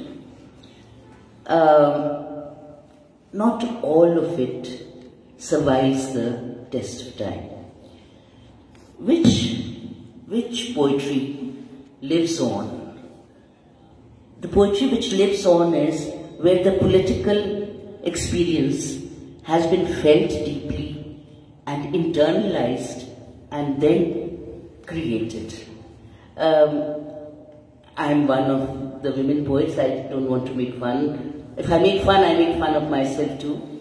What we saw during the poems by women writers, you can't blame them because they did not have the kind of exposure and the wherewithal which the male writers had. And they had limited ways of telling a story.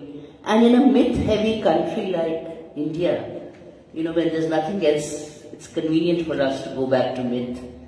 So, but for some poetry which was genuinely lived and beautifully written, and there are scores of names that one can mention. Otherwise, the tendency was to say loudly, "Main Ahalya nahi, main Sita nahi, main is tarah nahi karungi, mujhe ye mat samjho," which was poetry which didn't really carry on. But that is bound to happen. Where does, as I said, internalized experience, where poetry becomes a part of the poet and then comes out through her or his experience, her or his emotions, and never as a slogan. We see this in the poetry of the Sufi poets. Sufi Islam as it evolved in India and the rest of South Asia, saw the great Sufi poets like Amir Khusro, Dara Shikoh, Sheikh Farid and Bulle Shah. Songs and poems of protest were a celebratory part of the freedom struggle in India. In India today, poetry has accompanied all people's movements, be it poets calling for a more humane order, words uttered against war, or women seeking their rights. Interestingly, in this, Bulle Shah, as you all know, was a great Sufi poet who wrote in the Punjabi language. And during this Citizen Amendment Act, we got a poem from one of our very celebrated Punjabi poets, Surjit Patar, winner of many awards and a true poet, one of those born lyrical poets. I don't remember the poem, but the spirit of the poem was that if now Bulle Shah is very dear to Punjabis, be they of any religion. The Muslims love him, the Hindu Punjabis loving the Sikh. You know, he's that kind of a figure. So he said, well, Bulle Shah, if he was now to come to India, he would have to prove that I'm a Punjabi Indian. And then only would he be allowed. And that poem really reached out. When I talk of women writing, I again quote the leading poet from my language, a few lines from the famous poem by Amrita, penned in Punjabi, on the, the bloodshed during partition and the misery suffered by women and the violence inflicted upon them on both sides of the border. First 4 lines in Punjabi. She called out to the Sufi writer Waris Shah, who had written out the story of one of the love legions. Punjab is famous for its love legions, which are also radical in nature, because those love stories are always tragic, because boy and girl come from feuding clans, or they cannot marry, and yet they fall in love. So they are rewritten by Sufi poets as political poetry. It's political poetry once again. So she took the legend of Heer. Heer Ranja is the famous love legend of Punjab, which was written by the Sufi poet Waris Shah. And she said, Aj aakhan Waris Shah nu, kito kabra vichon bol, te aj kitabe ishq da koi agla varka phol. Ik roi si ti Punjab di, tu lik lik mare vain, aj lakhan tiyan rondiyan, tenu Waris Shah nu kain. I call out to Waris Shah to rise from the grave and open a new page of the book of love. A daughter of Punjab once wept, and you penned many a dirge. A million daughters weep now, and look up to you for solace. Rise and look at your Punjab. Today, corpses haunt the river banks, and the Chenab waters, Chenab is the river, and the Chenab waters are red with blood. This poem was the first poem, because partition for Punjab and Bengal was such a disturbing historical mishap, which I think has not been, people have not, even 3 generations now, have not really been able to recover from it. And there was silence, because the poets of Amrita's time included people like Faiz Ahmad Faiz, Sahil Ludhianvi, and so many others. But there was complete silence. No one knew what to say to what had happened. How do you write? What do you write? How do you justify anyone?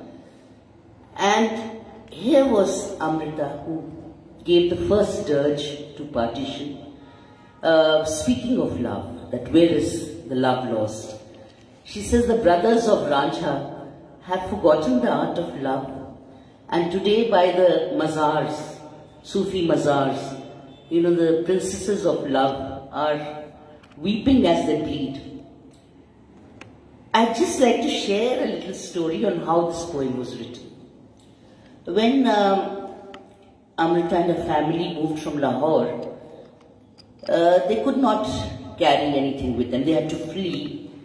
So they came in the clothes they were wearing, and Amrita, it was monsoon, had a shawl with her, a red shawl. And they moved to Dehradun, where probably they had some relative or something to start life afresh. And from there, Amrita with her 2 children, one born in 48 and the other born in, one born in 47 and the other born in 48. A year after, I think, being in Dehradun, she was traveling to Delhi. She had been an All India radio announcer in Lahore to look for a job. And when she was returning by the night train to, she recounts it, her autobiography. When she was returning in the night train to Dehradun, it was dark. She had cut her shawl, the red shawl, and covered both her children with half a piece of the shawl each. And it was dark and life was dismal, and she could see, in the dark, the shade of, the sight of tall trees almost weeping. And it was then that these lines came to her. What happened after this poem, even her detractors say that but for this poem there was not much to her. What happened after this poem, that of course this part of the country it was published. It was also taken by someone to Pakistan and published in the Urdu, Shahmukhi, they call it, script in Punjabi. And Faiz Ahmed Faiz recounts that he read the poem in the prison. He was in prison being a left-wing poet. And he was touched by it, but when he came out, he found that ordinary people had the poem in their pockets and they would read and weep that this is what has happened. So sometimes political poetry can scale great heights. Now for a little light, 7+ decades have passed since this poem was written. Now women poets have built a strong tradition of contemporary poetry of modern India. Poets have voiced issues, not just those concerning them, but the society at large. Here I succumb to a poet's temptation of reading one of my poems, which, like my friend from Guwahati, Rajiv Barua's poem, was included by Gulzar in his, a poem a day translation. It's called The Wicked Woman. And it is dedicated to all wicked women.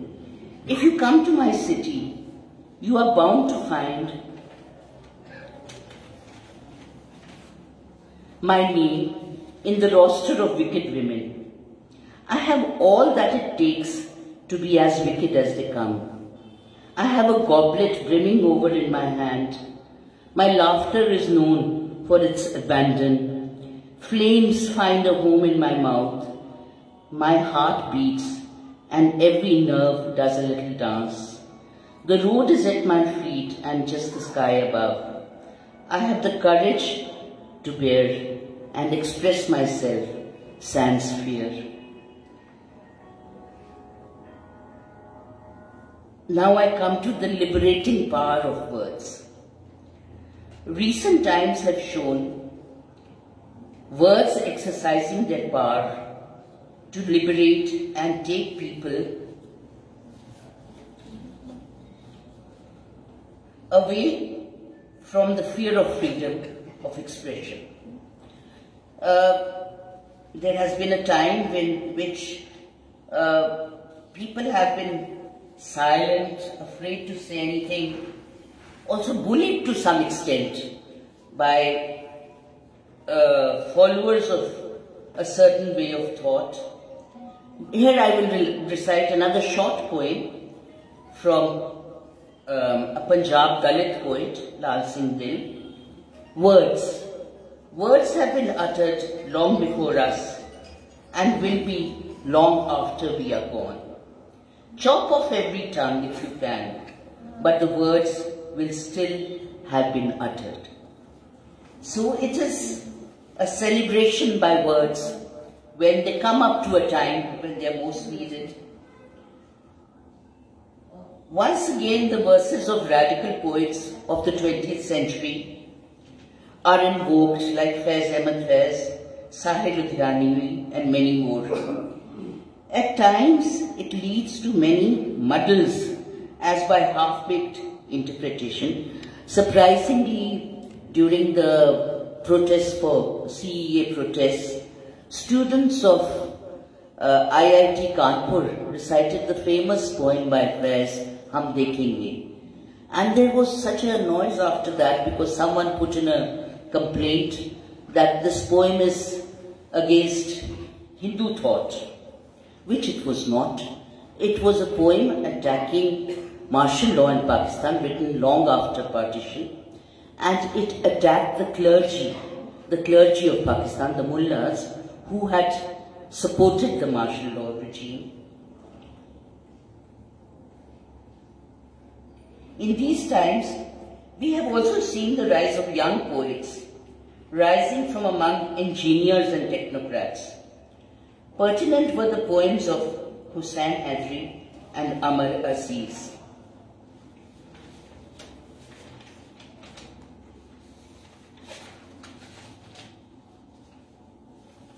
In fact, Amar Aziz's poem, Sab Yaad Rakha Jayega, It Will Be Remembered, was recited internationally at a protest forum by Roger Waters, who was the founding partner of the famous music band Pink Floyd and also its guitarist. And that poem was written after the Shaheen Bagh protest was suppressed and there were riots. I had the poem with me. Yes. 2-3 lines in original and then the translation. He was not a poet, but the circumstances made him choose the part of a performance poet. Otherwise, a student of civil engineering with a degree from Jamia Millia. The poem was Sab Yaad Rakha Jayega, Sab Kuch Yaad Rakha Jayega. हम पर हमला करके हमें हमलावर कहना, तुम रात लिखो हम चांद लिखेंगे, तुम हमें कत्ल कर दो बन के भूत लिखेंगे, तुम्हारे कत्ल के सारे सबूत लिखेंगे. It says, kill us, we will become ghosts and write of your killings. With all the evidence, you write jokes in court and we will write justice on the walls. We will speak so loudly that even the deaf will hear. We will write so clearly, even the blind will read. You write injustice on the walls, we will write revolution in the sky. Everything will be remembered, everything recorded. तुम दीवारों पे झूठ लिखो, आसमान पर इनकलाब लिखेंगे. So this is when any person is pushed to a point, poetry comes to his or her aid. Another poem which became very popular in these times was by another engineer called, and a lyricist in films called Hussain Hadri. I don't have the poem with me, but I'll just share what it said. You know, he spoke that he is, what kind of a Musliman is he? What kind of a Muslim is he? Is he Haji or is he a Khoja? Is he Peer? Then he goes on to say, Much mein Gita ka saar bhi hai. That the elements, the crux of Gita lives within. Much mein Gita ka saar bhi hai. एक उर्दू का अखबार भी है. मुझ में गीता का सार भी है, उर्दू का अखबार भी है. मेरा 1 महीना रमजान है. किया तो मैंने गंगा स्नान भी है. मैं कैसा मुसलमान हूं? Then he replies that मैं हिंदुस्तानी मुसलमान हूं, asserting that this is my creed. I am an Indian Muslim. Because we have seen times where say a word, even if anyone, a non-Muslim says a word, that this is, not correct, this should not be done. The reply at once is, go to Pakistan. And you are trolled on social media, go to Pakistan. If you think like this, go to Pakistan. So, who can send who to Pakistan? That is what one wonders. And next we come, which I have been closely witness to, the farmers' protest in Punjab. The farmers' protest started in a very peaceful manner as a protest that they were not ready for these new farm laws, and whatever their fears, but they felt that they will undermine us. So for once the Punjabis, when we say the Punjabis, of course, it's the Sikhs we talk about, because they are basically the farmers, they are the tillers of the land. And for once they had restraint is not very much a part of the Punjabi culture, be it Sikh or especially Sikh or Hindu, but for once it was very peacefully carried on, with poetry, with songs, with these tractor trolleys joined together and a tent put on top and films being screened and a newspaper called Trolley Times being brought out. So such was the spirit of the protest. And then we all know what happened and how it went into troubled times. But also one thing, it is said that when the government, when people are afraid of the government, there is tyranny. When the government is afraid of the people, there is liberty. So in a way, the government showed such fear, and in fact there was a beautiful article today which Meenakshi shared with me, Hope at the End of the Tunnel, in which the courts hold a different opinion to what the government says about a toolkit. I was surprised what a toolkit is. I thought it's something as dangerous as the AK-47 gun or something. So anything you put on the in media, on all this internet is a toolkit. And the situation came to such a pass that 18, 19-year-old, climate change popular activist becomes a threat. A pop artist like Rihanna becomes a threat. A 22-year-old girl, Disha in Bangalore, becomes the greatest villain who has taken part with the Khalistani movement and put a toolkit, So the court has made observations which are different from that. And I hope that some of you will share with me.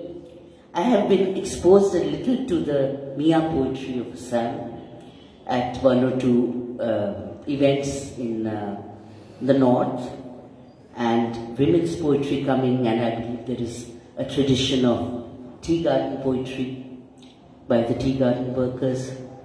So I would like to be enlightened on this, and I hope I have been able to convey my thoughts to you, and thank you.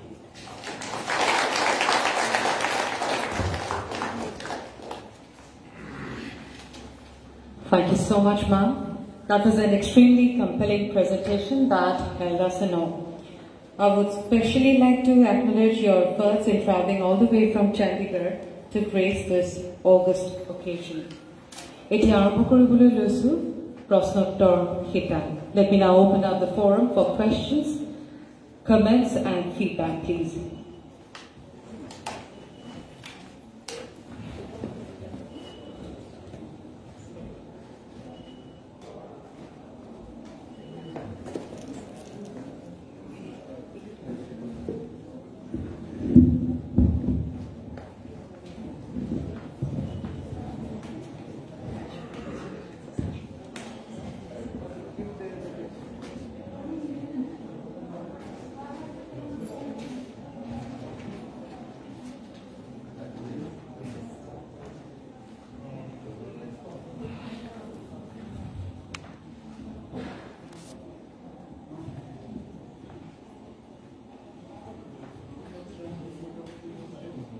Thank you, Nirupama, for that lovely lovely canvas that you folded out for us and led us into certain glimpses into the whole history of protest writing, especially protest poetry.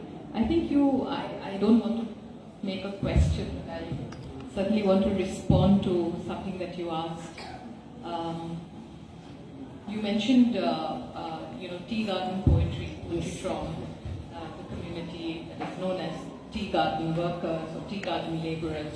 There are several terms naming tea garden, the tea garden folk is also part of the politics of their being.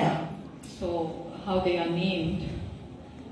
So there is there's very interesting kind of responses to how to what their experience has been, and I think in that context, the poetry that happens, the kind of poetry that is occasioned by certain events, is different from the kind of poetry that is existentialist. So in that sense, I think the poetry that comes from this community is basically existentialist. They've lived with it for a very long time, and probably to that extent, partition poetry also becomes part of the struggle of your life, the blood in your veins, kind of. So I think there are these subtle differences in the kind of poetry that are written across India, especially also in the contemporary times when we see all these various, moments of dissent that have appeared in front of us. The other kind of poetry that you also mentioned, I might probably like to just throw this back at you. You talked a lot about the kind of poetry that women write. And I'm particularly interested in, the feminist voice. So perhaps you might like to comment on the way, poetry written probably 30, 40 years ago, closer to partition, and the poetry that is written now.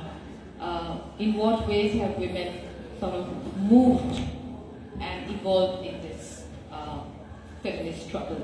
And I'm sure that the kind of poetry that we read today is different from the kind of poetry that was written in that time. Thank you so much for touching on several points which were of interest to me and making things a little clear for me. No, women have really come out, and in every language, and also in the poets writing in English, with a new courage, with a new language, with new expression, and picking up issues which a woman would not have been able to even think of, say, many years ago. The little dig I took at, mythology and that means that sometimes when you are writing for any ism, as a compulsion that you have to be a part of it, then somewhere a false note comes.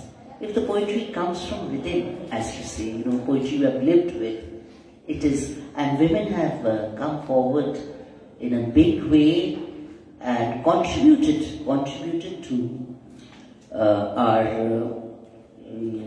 literature in different languages, and the numbers have increased.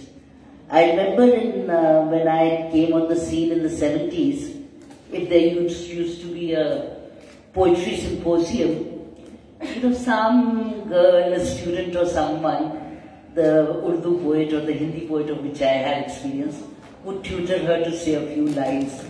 And there would be one girl on the stage and the rest all male, and she would, self-consciously say, that is all gone, women are in the forefront, and which is something to rejoice.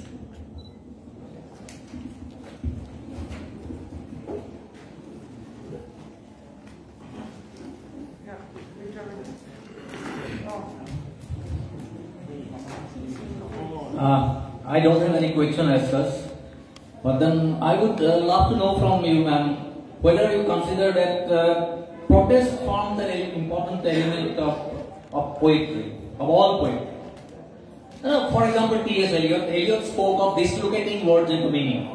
A poem becomes valuable for us, for the ordinary readers, only when it defamiliarizes the world.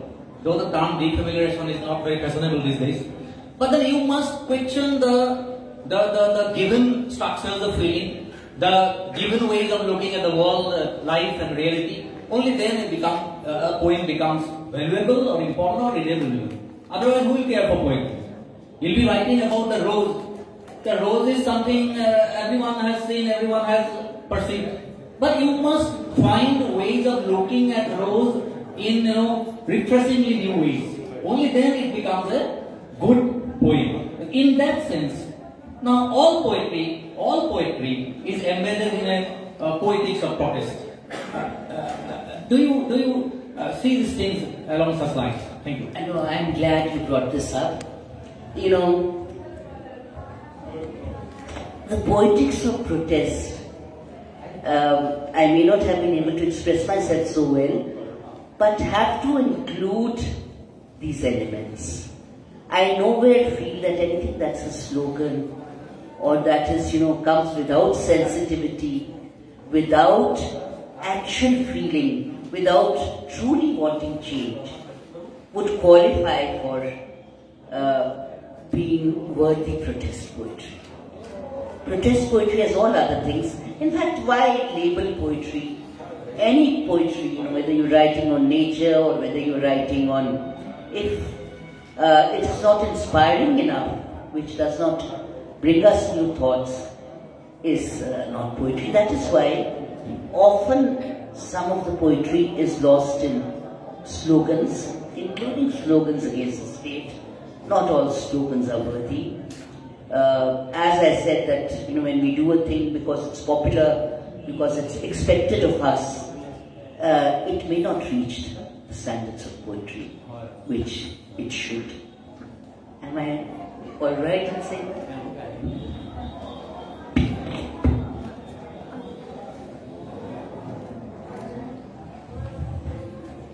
Thank you, Nirupama. That was a wonderful exposition. It's not a question, it's not you had mentioned Mia poetry. Yes. No, I'm no expert on that, but I'm a fan of Mia poetry. Some of the poets are my friends. Shalim Hussain, very young. You must have met, yes. And he also translates from other Mia poets into English, and he writes on his own as well. And it is, I don't know where it stands.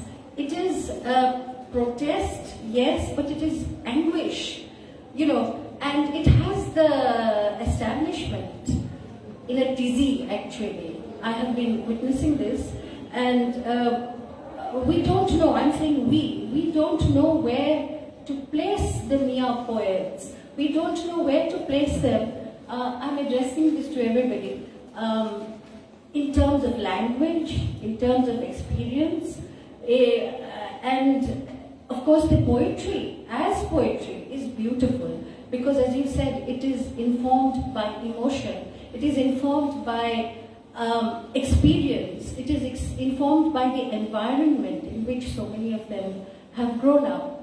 And I'm very happy to see that Mia poetry has traveled across the globe with great rapidity, as it deserves, because of the way the poems are couched and the way the experiences are brought forward from the particular experience of being a Mia in Assam today, to the universality of this kind of excluding all over the world.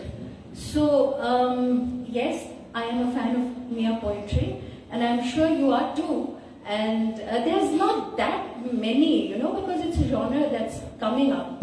And I really hope that, this goes even further as a part of holistic, Assamese poetry, what Assam has as literature. relevant. Mia, I believe, is a slang word used for Mia, yes. The Muslim, we say. Mia is actually derogatory. Yes. But they have owned it. They've owned it. Yes. You know, there's one that says, yes, I am a Mia. My uniform or something is a lungi. These are derogatory terms, but they are owning it with pride. Which is very interesting, you know, because what I have seen, that when women came up as writing in the open and challenging the male order, you know, in our parts of the world, there became a movement in Punjabi that this poetry is no poetry. Women should write love poetry. You know? So, we will approve of love poetry written by women, but we will not approve of this, you know. In fact, there was one poem which drew so much of wrath by a very talented poet, a senior poet, Manjeet Tiwana. She wrote a poem about her husband, and she said that her husband is a hungry wolf. The people, when they started writing and started speaking out, again that same, they touched a chord because they were speaking from great experience, which they had, unhappy experience that they had gone through. And now the stronghold on Punjabi literature from the Naxalbari movement of Bengal, which echoed in Punjab also, was left. It was left dominant. And now left again did not recognize caste. Yet within the left cadres, there was casteism. So when the Dalit poets came forward, again we couldn't place them really. They said, oh, now it is a Dalit industry. I would have, otherwise, you know, intelligent people and radical people saying this. So then I said, well, it could be, if it could be a, you know, leftist industry once and then a feminist industry, why are you so against a Dalit industry? Let it happen. And some of our best poetry has come from Dalit poets. A brief instance I'll give you of a poet who was with the Naxalbari movement, Lal Singh Dey. He was such a great poet that he was taken into the movement for his popularity. He was the first from his clan to do class 10. He was from the Tanner Chamar clan. No one had done class 10 in those days, 60s I'm talking about. And his mother sent him to college by selling her earrings to the basic training college for school teachers. And it was then that the movement flared up in Punjab and he was swept into the movement. Now this one boy who had a chance for making it in life differently than his clan was finally caught and jailed. And he was caught for possessing a revolver which he never had. And anyway, he served the term and then he ran away to Uttar Pradesh and became a little touched but remained a poet all the time. Lal Singh Dil finally was accepted greatly. And there are PhDs on him and you know, his poetry. So similarly, I feel if poetry makes its space. Thank you so much, ma'am. Prosnotor Hitan Yati Hamorilu, Dhanobad. Ami Ajir অনুষ্ঠানৰ অন্তিম পৰ্যায়ত উপনীত হৈছোহি। এতিয়া আগ্ৰহলৈ লৈছো ফলাগ্ৰ কৰাই। প্ৰথমে আজিৰ অনুষ্ঠানৰ মুখ্য অতিথি অধ্যাপক হীৰেন গোহাঁইদেৱ বহুমূলীয়া যোগদানেৰে আমাক কৃতাৰ্থ কৰাৰ বাবে আন্তৰিক কৃতজ্ঞতা জনাইছো। I would especially like to thank Srimati Nirupama Dutt for her enlightening presentation. 2019 আৰু 2020 বৰ্ষৰ আৰু বিগত বৰ্ষবিলাকৰ মুনিন বৰকটকী সাহিত্য বঁটা প্ৰাপকসকল তথা বৰকটকী পৰিয়ালৰ সদস্য আৰু বন্ধুবৰ্গকে ধৰি উপস্থিত সমূহ সদাশয় ব্যক্তিক অনুষ্ঠানটি সাফল্যমণ্ডিত কৰি তোলাৰ বাবে আন্তৰিক ধন্যবাদ জনাইছো। মিডিয়া আৰু বিবেকানন্দ কেন্দ্ৰৰ কৰ্তৃপক্ষলৈও আমাৰ শলাগৰ শৰাই আগবঢ়াইছো। আজিৰ অনুষ্ঠানটি সুকলমে আৰু সফলভাৱে সমাধা হোৱাত যিসকল ব্যক্তিয়ে ভালেমান দিন ধৰি বিশেষভাৱে সহায় সহযোগিতা আগবঢ়ালে তেখেতসকল হৈছে প্ৰাক্তন বঁটা প্ৰাপক শ্ৰী কুশল দত্ত, শ্ৰী ৰাজীৱ বৰুৱা, শ্ৰীমতী ৰশ্মিৰেখা বৰা, শ্ৰীমতী লুৎফা হনুমা সলিমা বেগম আৰু শ্ৰী অৰিন্দম বৰকটকী। বঁটাটি প্ৰৱৰ্তনৰ দিন ধৰি আজি পৰ্যন্ত একান্তভাৱে সহায় কৰি অহা শিল্পী চন্দন চুতীয়া, বোধিসত্ত্ব শৰ্মা, ৰূপেশ ঝা, নীল কাশ্যপ, কাকলি বৰা, আড্ডাঘৰৰ গুণ কলিতা, প্ৰদীপ শৰ্মা প্ৰমুখ্যে সমূহ সদস্য, স্বেচ্ছাসেৱক সেৱিকা জেনিফা, নীলাক্ষী, ভূপেন আৰু অজয়, মঞ্জুৰী বৰুৱা, ৰন্তু দেৱী আৰু বসন্ত ডেকা, তেখেতসকলক বিশেষভাৱে ধন্যবাদ জনাইছো। আমাৰ আজিৰ অনুষ্ঠানৰ ইমানতে অন্ত পৰি ধন্যবাদ। উপস্থিত কুলিবৃন্দক এইখিনিতে জনাওঁ যে সামান্য জলযোগৰ ব্যৱস্থা কৰা হৈছে, সেয়া গ্ৰহণ কৰি আমাক কৃতাৰ্থ কৰে যেন। লগতে আপোনাসৱৰ জ্ঞাতাৰ্থে জনাওঁ যে সভাকক্ষৰ বাহিৰত মুনিন বৰকটকী স্মাৰক ন্যাসৰ দ্বাৰা প্ৰকাশিত গ্ৰন্থসমূহ ৰেহাই মূল্যত আগবঢ়োৱা হৈছে। ধন্যবাদ।